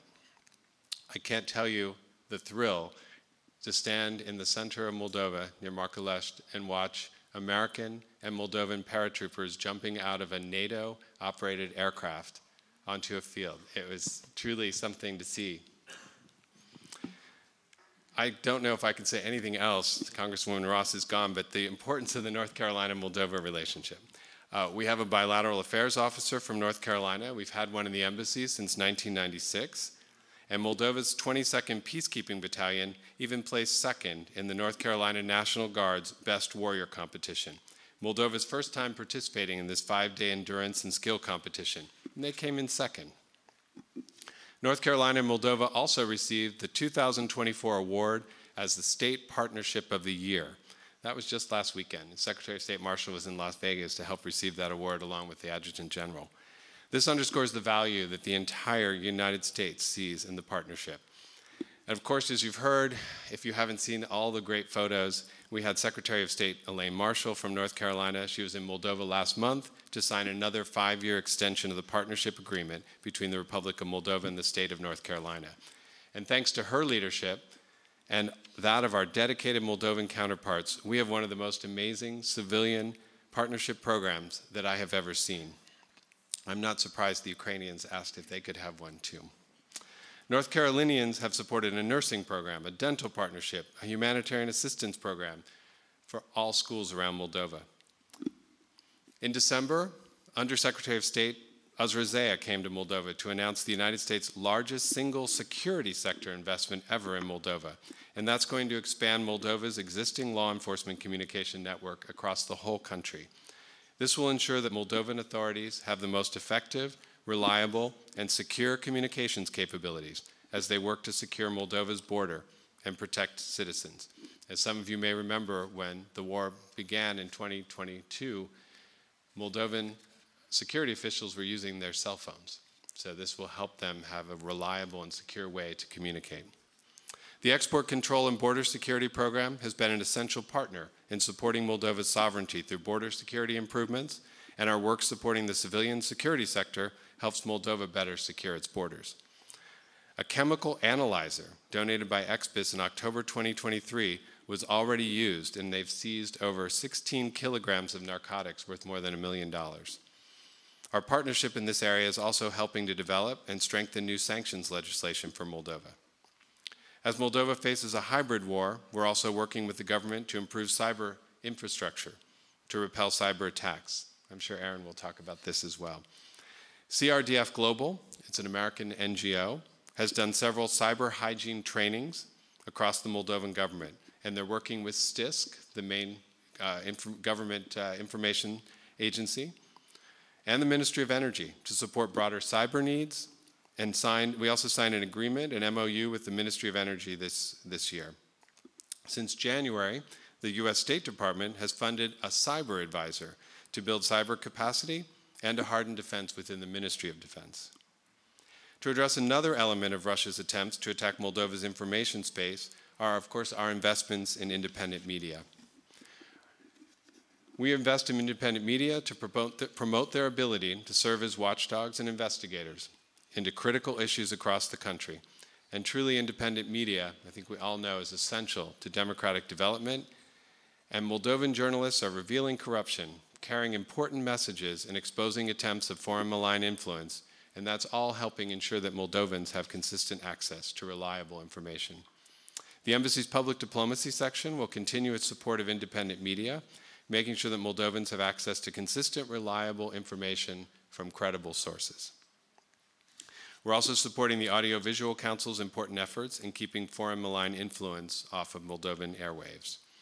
In September, the State Department Special Envoy, Jamie Rubin, came to Moldova to sign another MOU on our partnership to counter foreign malign influence. And that partnership's unfolding in various ways, including through the development of Moldova's new Center for Strategic Communication and Countering Disinformation. I could go on all day, the list of the partnership activities that we have. Our work in anti-corruption and justice sector programming by both the State Department as well as by USAID in partnership with the EU and the Dutch. It's continuing and moving into different stages, including ongoing work in the vetting commissions. We heard about that from the foreign minister. We have an advisor from the US Treasury embedded at the State Tax Service. We have a whole team of advisors who are providing support in various specialized tax areas, helping Moldova modernize its tax collection system and harmonizing it with international standards. Another new player from the US government, the Centers for Disease Control and Prevention. They're providing specialized training and mentorship to Moldova's National Agency for Public Health and laboratories to increase epidemiological and public health emergency management capabilities. And let's not forget our people-to-people ties. Some of you may have come to the United States for the first time on a US government-funded exchange. More than 6,000 Moldovans are our alumni. We're proud of the legacy of Moldovan leaders at all levels and in all sectors who participated in exchanges. Foreign Minister Papshoy, who you saw here, who's with us today, he's one of those leaders. He was a flex student. He still says he's from Moldova and Ohio, which we're proud of. From high school students to those firmly established in their careers, we know that these exchanges are invaluable experiences for all involved. And they also help us build greater understanding and knowledge between our two countries. And that's not even to mention the thousands of Americans who visited Moldova on exchange programs or come to Moldova to work as Peace Corps volunteers. We're very excited. Since I was last here, we have Peace Corps volunteers again in Moldova. Very exciting. I was delighted to swear in our new volunteers in December, and we're eagerly awaiting another group who will begin their training in June. We hear frequently from Moldovan leaders and in communities across the country about the huge impact that one Peace Corps volunteer can and does make a difference in the personal and professional lives of all those people they work with. We're also engaging in partnership with AmCham Moldova to advocate for transparent business practices and a business environment that will increase investment and create jobs. We also work closely with US companies in Moldova, those who want to be there, those we want to be there, to make sure they know that Moldova is open for business. We signed an Open Skies agreement, and the MOUs that Moldova signed with Amazon and Microsoft are great examples of our deepening partnership on this front. and the joint Moldova-Romanian-American Chamber of Commerce Business Forum, held in Chisinau in February, showcased investment and trade opportunities in Moldova. I think we had more than 50 companies represented. It was great. Special Representative for Ukraine's economic recovery, former Commerce Secretary Penny Pritzker, was just in Moldova earlier this month, and she had a chance to talk with both Moldova's leadership as well as AmCham members about opportunities for investment and expansion in Moldova as we think about reconstruction in Ukraine. And of course, you all heard from Scott Nathan from our Development Finance Corporation and their interest in engaging more in Moldova. We're ecstatic to be a partner in all of these efforts. So thank you for the opportunity to highlight some of the highlights that we have here. I see every day progress that's being made. This is a critical moment for Moldova's development, and there's a lot on the line. So I hope all of you, as Administrator Power asks you to do, please look into investment and business opportunities in Moldova to help expand the trade between our two countries and continue to build Moldova's business sector. I think you'll find they're willing and capable partners in Moldova, and our embassy is always ready to facilitate any kind of engagement you need. I don't need to encourage you all to get involved. You're all here. But please do stay involved and stay in touch with us. It sounds funny, but please check out our social media pages. We're not only bad social media, there's good social media. We're on Twitter, we're on Facebook, on Instagram, and you'll see real-life, real-time updates on what we're doing, what the U.S. Embassy is doing in Chisinau, to both advance our bilateral relationship and to help build a democratic, prosperous, and secure future for Moldova and all Moldovans. So now we're going to get to dig deeper into USAID. I'm going to turn the floor over to Ambassador McKee. Thank you.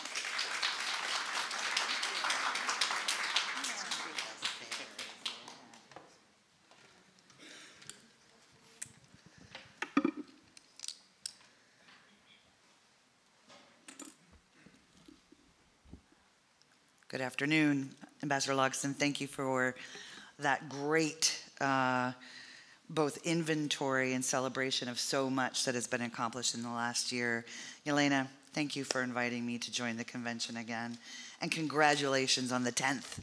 That's amazing. A decade of identifying how the Moldovan diaspora and Moldova can strengthen ties and, as you heard from my boss, Administrator Power today, mobilize investment in the future that we all know not only is important for Moldova's security and prosperity, but frankly will pay, I think, tremendous dividends, not just today, but in the future. This event demonstrates clear commitment of the Moldovan American diaspora community to foster and sustain, as Ambassador Logston mentioned, the bonds, culture, business, and values that we share between the United States and Moldova. Like all of you in this room, USAID, my agency, the United States Agency for International Development, stands firm in its support for a democratic and prosperous Moldova. And we are proud, extraordinarily proud, to be Moldova's development partner of choice. Over the last 3 decades, USAID has partnered with the Moldovan people, and this partnership has contributed to opening new markets to Moldovan goods, building more competitive industries, strengthening local governance, and building a vibrant civil society. Our assistance has supported Moldova's path to the EU by helping bring Moldovan goods to market. Okay, we all know Moldovan wine. Okay, it's world class and it's probably the best. I'm from California, and so for me to say this is a big thing. But in addition to your world class, amazing wine, fruit products, fashion design, and so many other amazing, creative, and delicious offerings that Moldova has for the rest of the world are hitting the EU markets and beyond. Further, Moldova has strengthened its energy security by increasing its energy connectivity to Europe. These connections, this diversified economic partnership, this opportunity to showcase for the world what Moldova is capable of is something that every single one of you in this room, and certainly the ambassador and I, are extraordinarily proud of. So everybody give your country a round of applause for a second.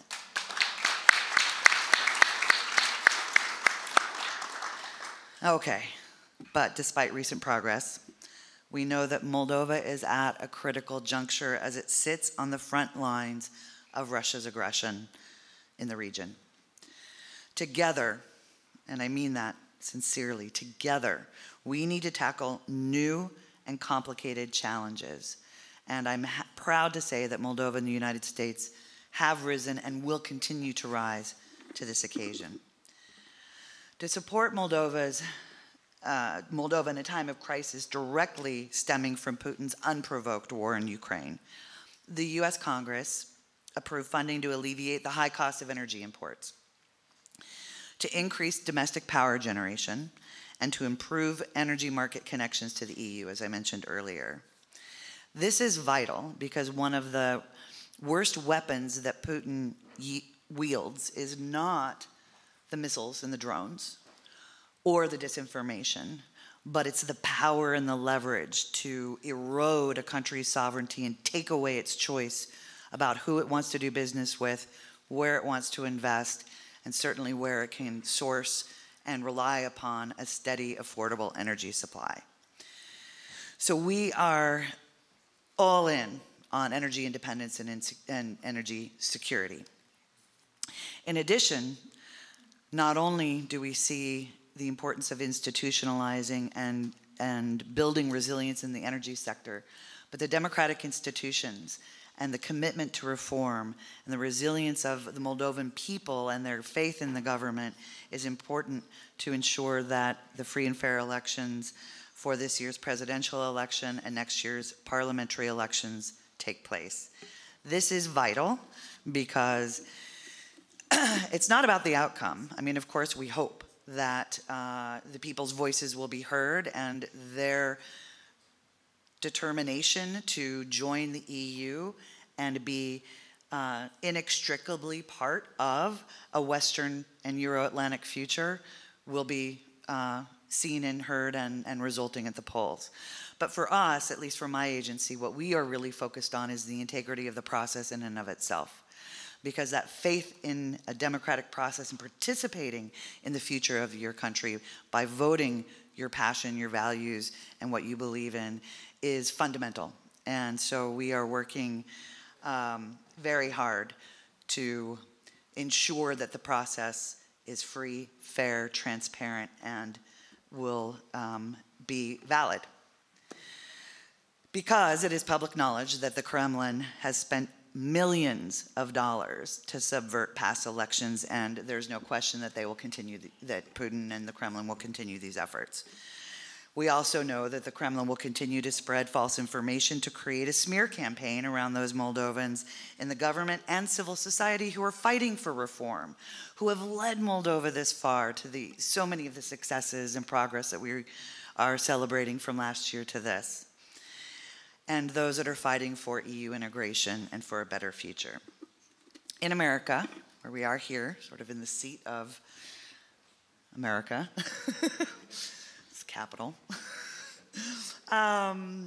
elections are an essential way for citizens to engage their government. And all democracies benefit when voter turnout is high, where the greatest number of people participate and where their voices are heard. And the Russian government may use all of the tools in their toolkit to influence this election, but USAID, and I have a lot of my team from Chisinau here. Wave your hands, everybody. Yay, I think you guys all know them. We'll continue our work hand in glove with stakeholders in government and civil society to ensure that the electoral process aligns with international standards. And despite Russia's attempts at malign influence, Moldovans have continued their progress towards this democratic development and future that is a triumph for all of us to celebrate. Moldova shines bright with the hope of a better future as their citizens say no to corruption, no to manipulation, often in the face of malign influence, blatant malign influence from abroad. In December last year, USAID was proud that the efforts the Moldovans have taken to strengthen their democracy was recognized by the European Council's decision to open EU accession talks with Moldova and Ukraine. Moldova is unquestioningly moving in a positive direction, a direction that leads towards the goal of being free, independent, and democratic, and the necessary and courageous reform process. And everybody's like, reforms, that's, you know, it's process, it's laws. No, it's fundamental, it's vital. It's the government demonstrating to its people that we heard you, and we also say no to corruption. We also say no to manipulation.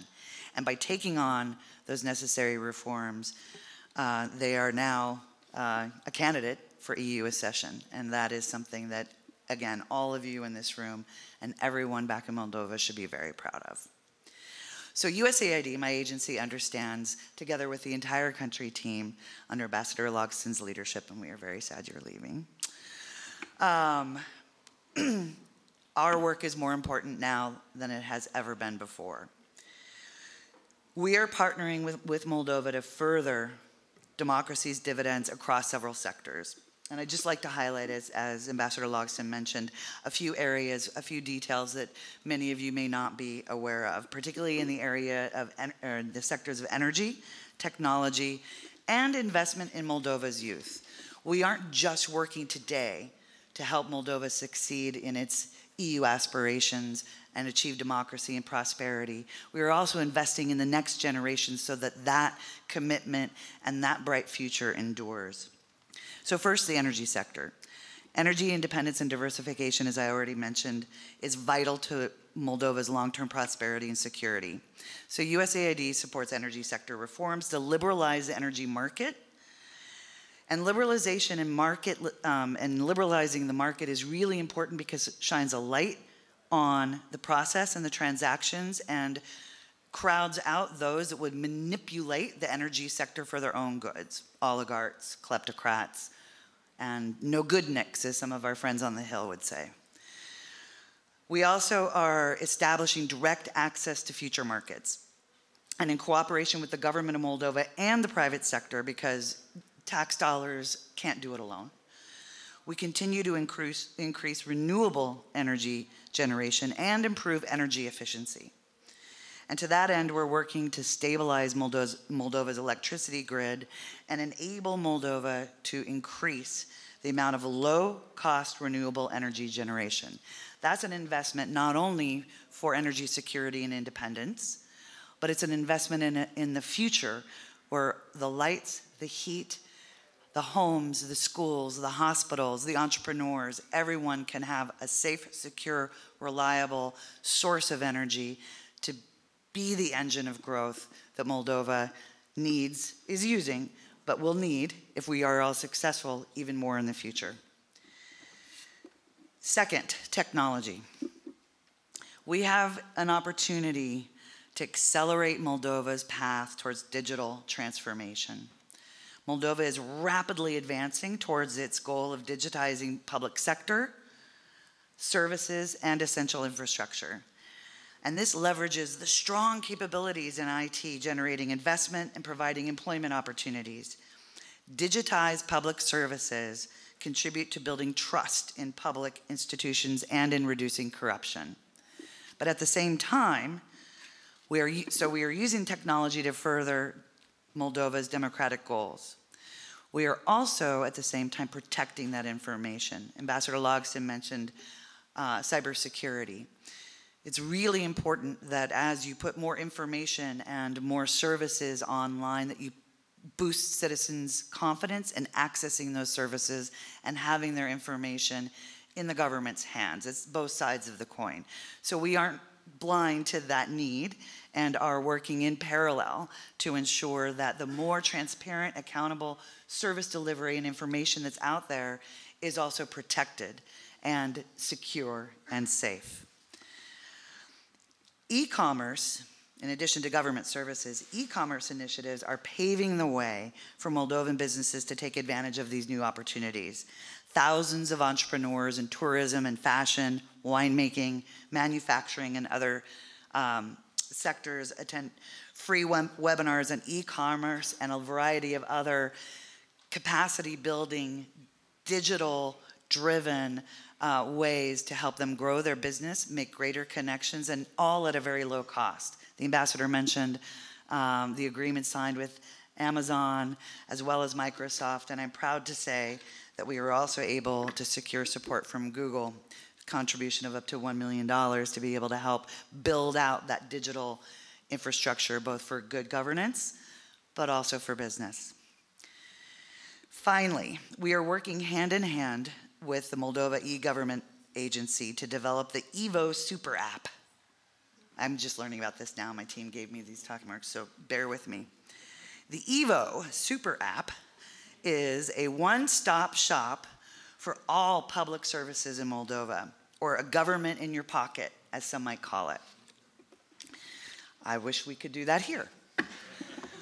The super app was approved by the Moldovan cabinet in January of 2024, so just 4 months ago.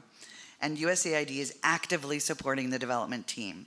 The beta version launched in just a few weeks, just a few weeks ago, with more than 3,000 Moldovans registered in the first week. This app will help citizens and businesses tap into more than 300 digital government services and thus increase transparency, as well as those connections we were talking about. That's really exciting. So I can't wait to see the EVO super app in action. Just looking at my team. Okay. Now, finally, I want to talk about the future generations in Moldova. At USAID, and frankly, I'm sure all of you share the same commitment or conviction. A country's prosperity is built not by governments, but by its people. When given education and employment opportunities, young people are better able to build the future that they want to have. USAID has established STEAM programs. Now, a lot of you hear about STEM, but you know, they did a lot of studying, and the A part, the arts, is equally important to have that balance. And we know that the creative art capability and industry in Moldova is a huge driver for both change as well as offering for the rest of the world. So our STEAM initiatives have helped Moldova educational robotics programs in more than 200 K-12 schools, consistently securing top positions in international competitions. USAID also facilitated the introduction of 3 bachelor's degree programs in new media, game design, and animation. These future professions programs at Moldovan universities educate new era media specialists and will create over 20 new job roles. Not just jobs, but these roles, and redefining what the employment base and opportunities will look like in Moldova for the future. It's pretty exciting.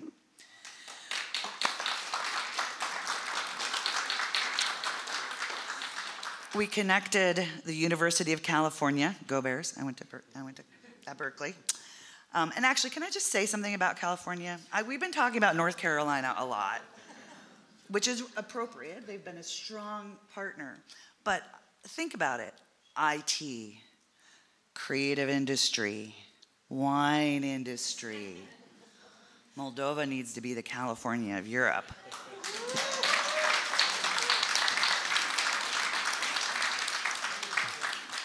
So we're putting pieces in place for that. The University of California, Berkeley, with the Technical University of Moldova and the State University of Moldova to institutionalize this work, these partnerships, these bachelor's programs, this industry beyond our development assistance. We have a lot to show for our efforts, but there remains a plethora, an inordinate amount of challenges ahead. The looming specter of Putin's aggression threatens that progress and demands unwavering vigilance and commitment. Moldova stands poised to make its mark on the world stage. Not just Europe, not just America, but the world. From rich cultural traditions to cutting-edge technology, the people of Moldova are driving economic growth and market integration. So now more than ever, we must stand shoulder to shoulder, demonstrating that democracy is not just a lofty ideal. It's a proven pathway for prosperity, security, a brighter future for every Moldovan citizen. So together, let's forge ahead united in our pursuit of a brighter, more democratic, and self-determined future for all Moldovans. And I thank you for inviting me to speak to you today, and I look forward to continuing to engage with your work as you celebrate your 10th annual MAC.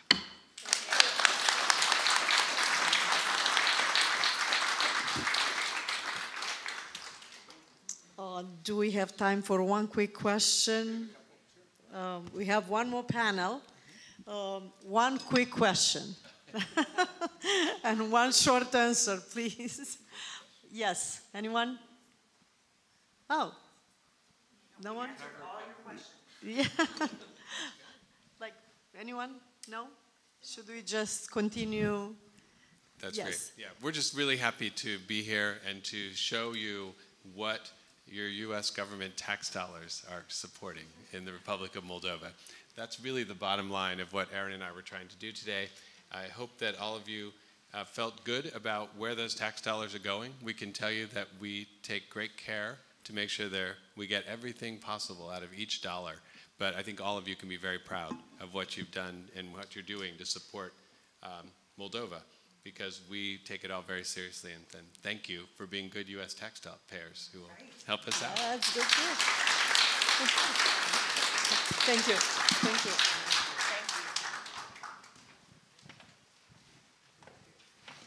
Thank you very much. Thank you. Thank you tonight.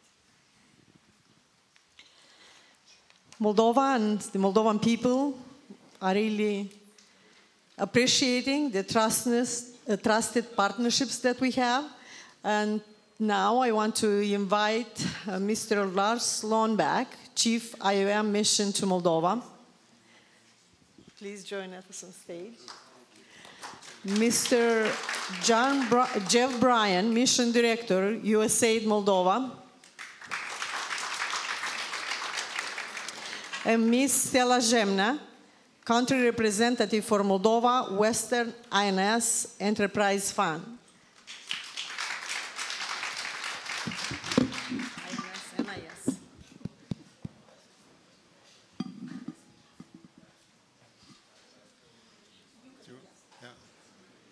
Okay, thank you very much, Elena. Thank you so much for inviting IOM. Do we have the microphone? Does it? Are we hearing? Okay. Just a little bit closer. Elena, thank you so much for inviting IOM. It's extremely inspiring for an organization that works so much with diaspora to be here amongst the diaspora and seeing the power of the diaspora. We're really proud to be called a trusted partner. God knows we have been working with diaspora issues in Moldova since 2007. And I think that you'll be very happy to hear that we have been helping to establish these household names in the diaspora circles, like the Diaspora Relations Bureau. We have representatives here, the PARE 1+1, the Return of Qualified Nationals programs, the out-of-voting programs, etc., etc. So this is a long-term commitment that we have. It's a core part of our organization's work. I was just hearing a quite interesting anecdote, and I wanted to just share it with you. And it relates to the government's own diaspora conference. And we're harking back to 2008, which was the second National Congress. And it was led by President Voronin at the time. And what I understand at that time, the diaspora was a bit more restricted, or at least the perception of it was more restricted. Apparently, the proceedings were taking place in Russian, because mainly the people were coming from Central Asia or from the Russian Federation. But it's ironic that only 1 year later, in the elections of 2009, that the communist government was voted out. And I think, if my information is correct, the thumb on the scale was the diaspora again. So these are extremely interesting and inspiring and thoughtful things. I just wanted to say that the remittances, we have to just look a little bit technically at that. That is obviously 12% of the gross national product of Moldova, 1.7 billion US dollars last year. That's enormous, of course, and keeping the balance of payments in shape in a way that no other really input does. It is a lifeline for poor people. It is a good antidote for shocks, economic shocks, especially for poor households. But beyond these, let's say, anonymous remittances, the foreign direct investment is quite notable. Individuals, we know that the record is 150 million that has been done. These have massive impacts on the economy. Also to more poorer villages, investments in the area of 1 million US dollars is there. But of course, the way in which the diaspora supports in terms of transmitting skills, expertise, networks on trade, enormously important. And I have also heard now that the phenomenon of medical tourism, not so little from the diaspora, is spurring the medical profession and medical technical capabilities. Also, I think there's a bit of dentistry in there as well. So, I mean, there are so many areas in which the diaspora has an impact. But IOM looks not only at these remittances, but something that we call democratic remittances. This is about sharing, and we have been speaking about this so much, sharing the democratic values back home, sharing a spirit of participatory government, and of course, the diaspora shows up at the urns. And I just wanted to show the percentages here. Last parliamentary election, the diaspora, the electorate, the percentage of the electorate that was the diaspora was 14%. This is quite remarkable. At the presidential elections, a couple of 6 months previously, 16% was the diaspora as part of the electorate. Quite remarkable. And obviously, we've been speaking so much during these proceedings about the importance in the next 12 months of the elections moving forward. Even if we saw recently some polling that was going in the right direction, but we cannot cry victory quite yet, of course.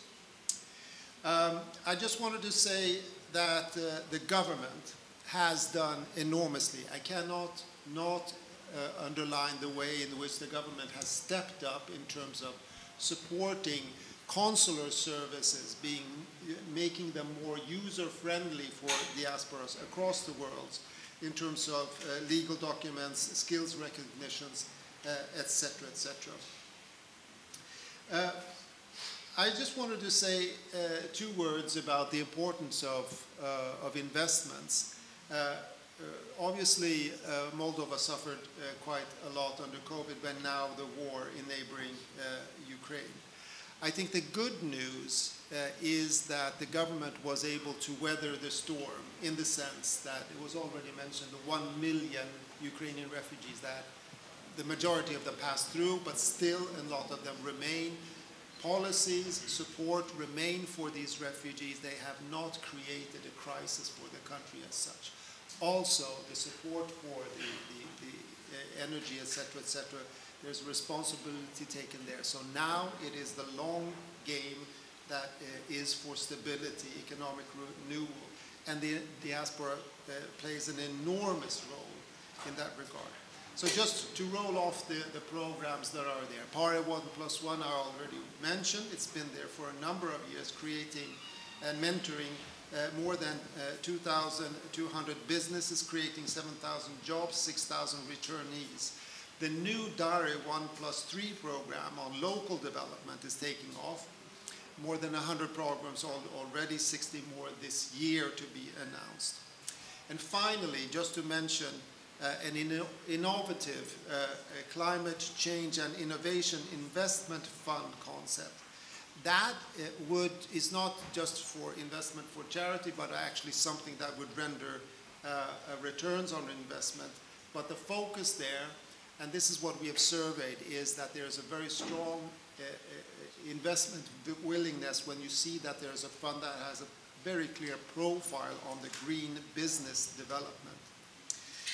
This CIIF, as the acronym is, was developed with expertise in the London-based Justin Skaggs Innovest Advisory and has been tested in a number of focus groups amongst the best investors, for instance, in New York.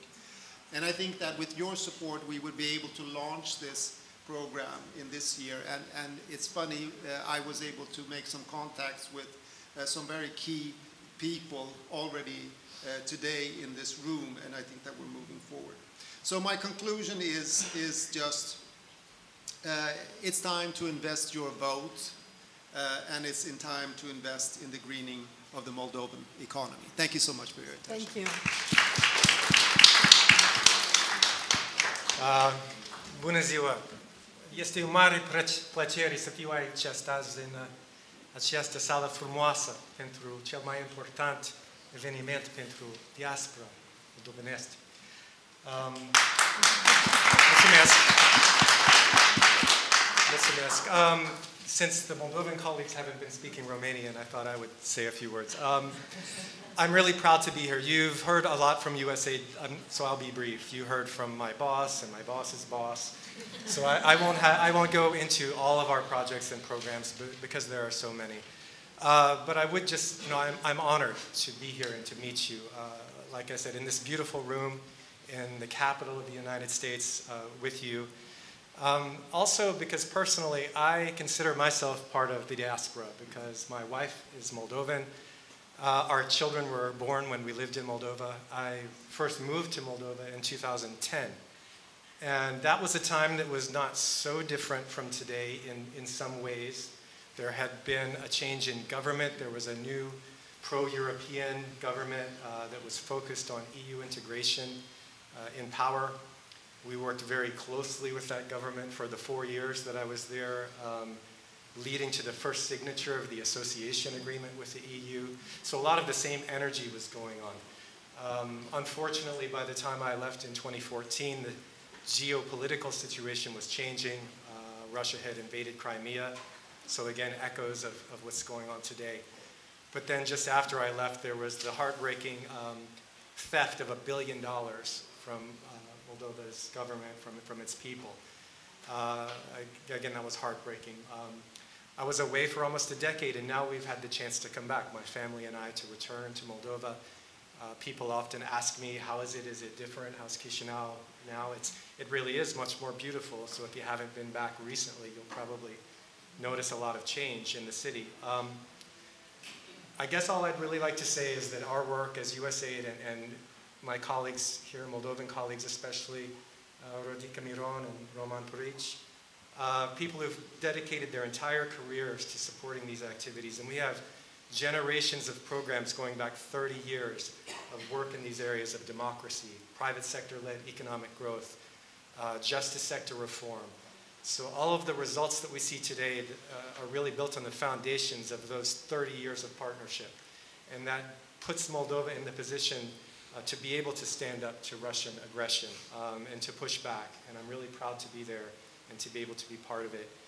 And now with the new energy sector, more than $300 million that you heard about in supplemental funding that we're using to build hard infrastructure, like a transmission line to Romania and battery storage systems that are going to make Moldova energy independent.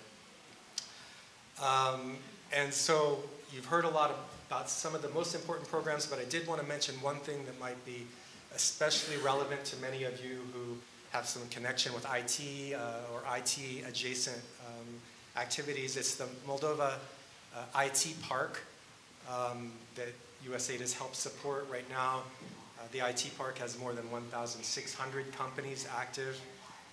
And the IT Park law has been extended through 2037 which guarantees a very flat, 7% flat tax rate, an attractive rate for companies in the IT sector, but also companies like business process outsourcing, and that relates to the trucking industry that I know is really important for Moldova, for the diaspora.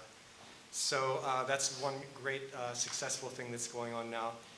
And I wanted to mention also something in the last year that's been a huge, that made me really happy to see, was in relation to the support that we've provided to robotics and STEAM education in schools. That last year it was a team of Moldovan high school kids in Singapore who won first place in the global competition for robotics in the whole world.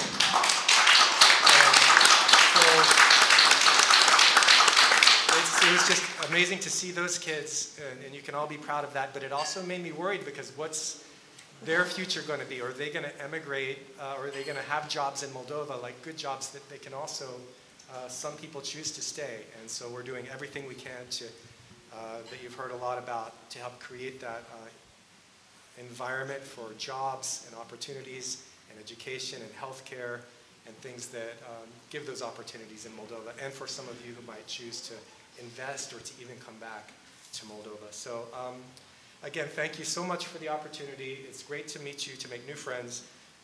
30 years ago, I think the big question was, is Moldova going to reunite with Romania?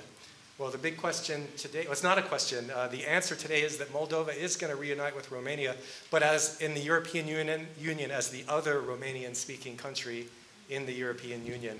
And so we're glad to be able to be part of that and to support the process. Thank you. The most difficult part left to me, because everyone wants to leave to change their clothes. But, I'm going to keep you a little bit longer. So I've been to 3 conventions now. The first time when I have been here, I was student at Georgia State University as a Fulbrighter. That was my first convention. The second one, I came as a Chief of Staff of the Prime Minister. And the third one, I'm coming as a country representative for a regional investment fund. This is good. You know, we are progressing. And such is progressing our country. So my idea was to increase the optimism, because I know that you don't have time to find out more about Moldova. By the way, yesterday I received the feedback that the last convention I came, I encouraged few people to apply to some projects in Moldova, right? Yes. Here you go. So it's interesting what's going to happen after this one. So the fund that I'm representing is a $285 million fund. So the problem in Moldova is not the money.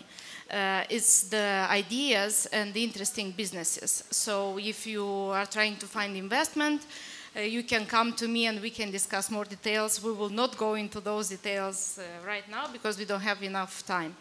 But one thing that I wanted to say is that besides investment, that this fund is 29 years in Moldova invested. I think it created 26,000 jobs in Ukraine and Moldova. Now we have a lot of development funds, and we are implementing a lot of projects back home. So I will refer to several of them. And a lot of them we have synergies with USAID, which is very important, because in the past we would have a lot of donors, but they will not have time to discuss with each other, and this time we are working pretty close together. So one thing what I wanted to tell you, in 2025, most likely all of you are going to see a movie about Moldova on Netflix. How about that? So we will fund, we just started, we will fund 3 series on Netflix about Moldova, North, South, and Center. I mean, we have money for 2 series, hopefully we'll find for the 3rd one. So we want to promote the country on the international platform, and we thought that Netflix is the best one to do it. Because, you know, when you come, every time you have to present Moldova. So if it's on Netflix, then you don't have to present Moldova. Second, so we are working together with USAID here. Diana Lazar is here, so you have to meet her. Diana, you can shake your hand. So She is doing a great job on the export promotion, on all our fruits, vegetables, wines in Moldova. So if you want to know more, you have to get in touch with her. Another project that we are doing very nicely, what you said about robotics, we thought that it's good to have more schools and faster. So basically, we added money to USAID money. So now we have 129 schools that have robotics in Moldova, which is very cool. Other projects, we are doing a lot of work with accelerators. We just gave $500,000 to WODA for startups and innovation. We selected 100 companies that are developing startups and innovation in Moldova, and we want to invest a lot in tech startups. So again, if you think about different ideas in that sense, if you want to invest, please come and find me. So, you know, we can talk a lot, but you have to understand that the speed that Moldova took it's a high speed for development. Yes, we have a lot of problems. We know all of them. We really work on them. Sometimes it's successful, sometimes less successful. But the overall thing is that we are all working together on the stage in these groups to make Moldova a brighter place. And I wanted to congratulate you that you are part of this process. And thank you. And I know a lot of you invest in Moldova, so you are always welcome to, have a masa rotundă, pătrată, or whichever masa you want when you are back home. Thank you very much, and waiting for you to come back home. Thank you. Thank you very much. Thank you, presenters, and thank you everyone for being part of this town hall here this afternoon. Now we have a few minutes left for some glasses of Moldovan champagne. Please join us here at the table. And we are waiting for you at 6 o'clock here at the library for the gala, Mark 10 Gala. Please be on time. Thank you. Join us here at the tables. Thank you. For live streaming, see you in 2 hours. Bye. Ne vedem în 2 ore.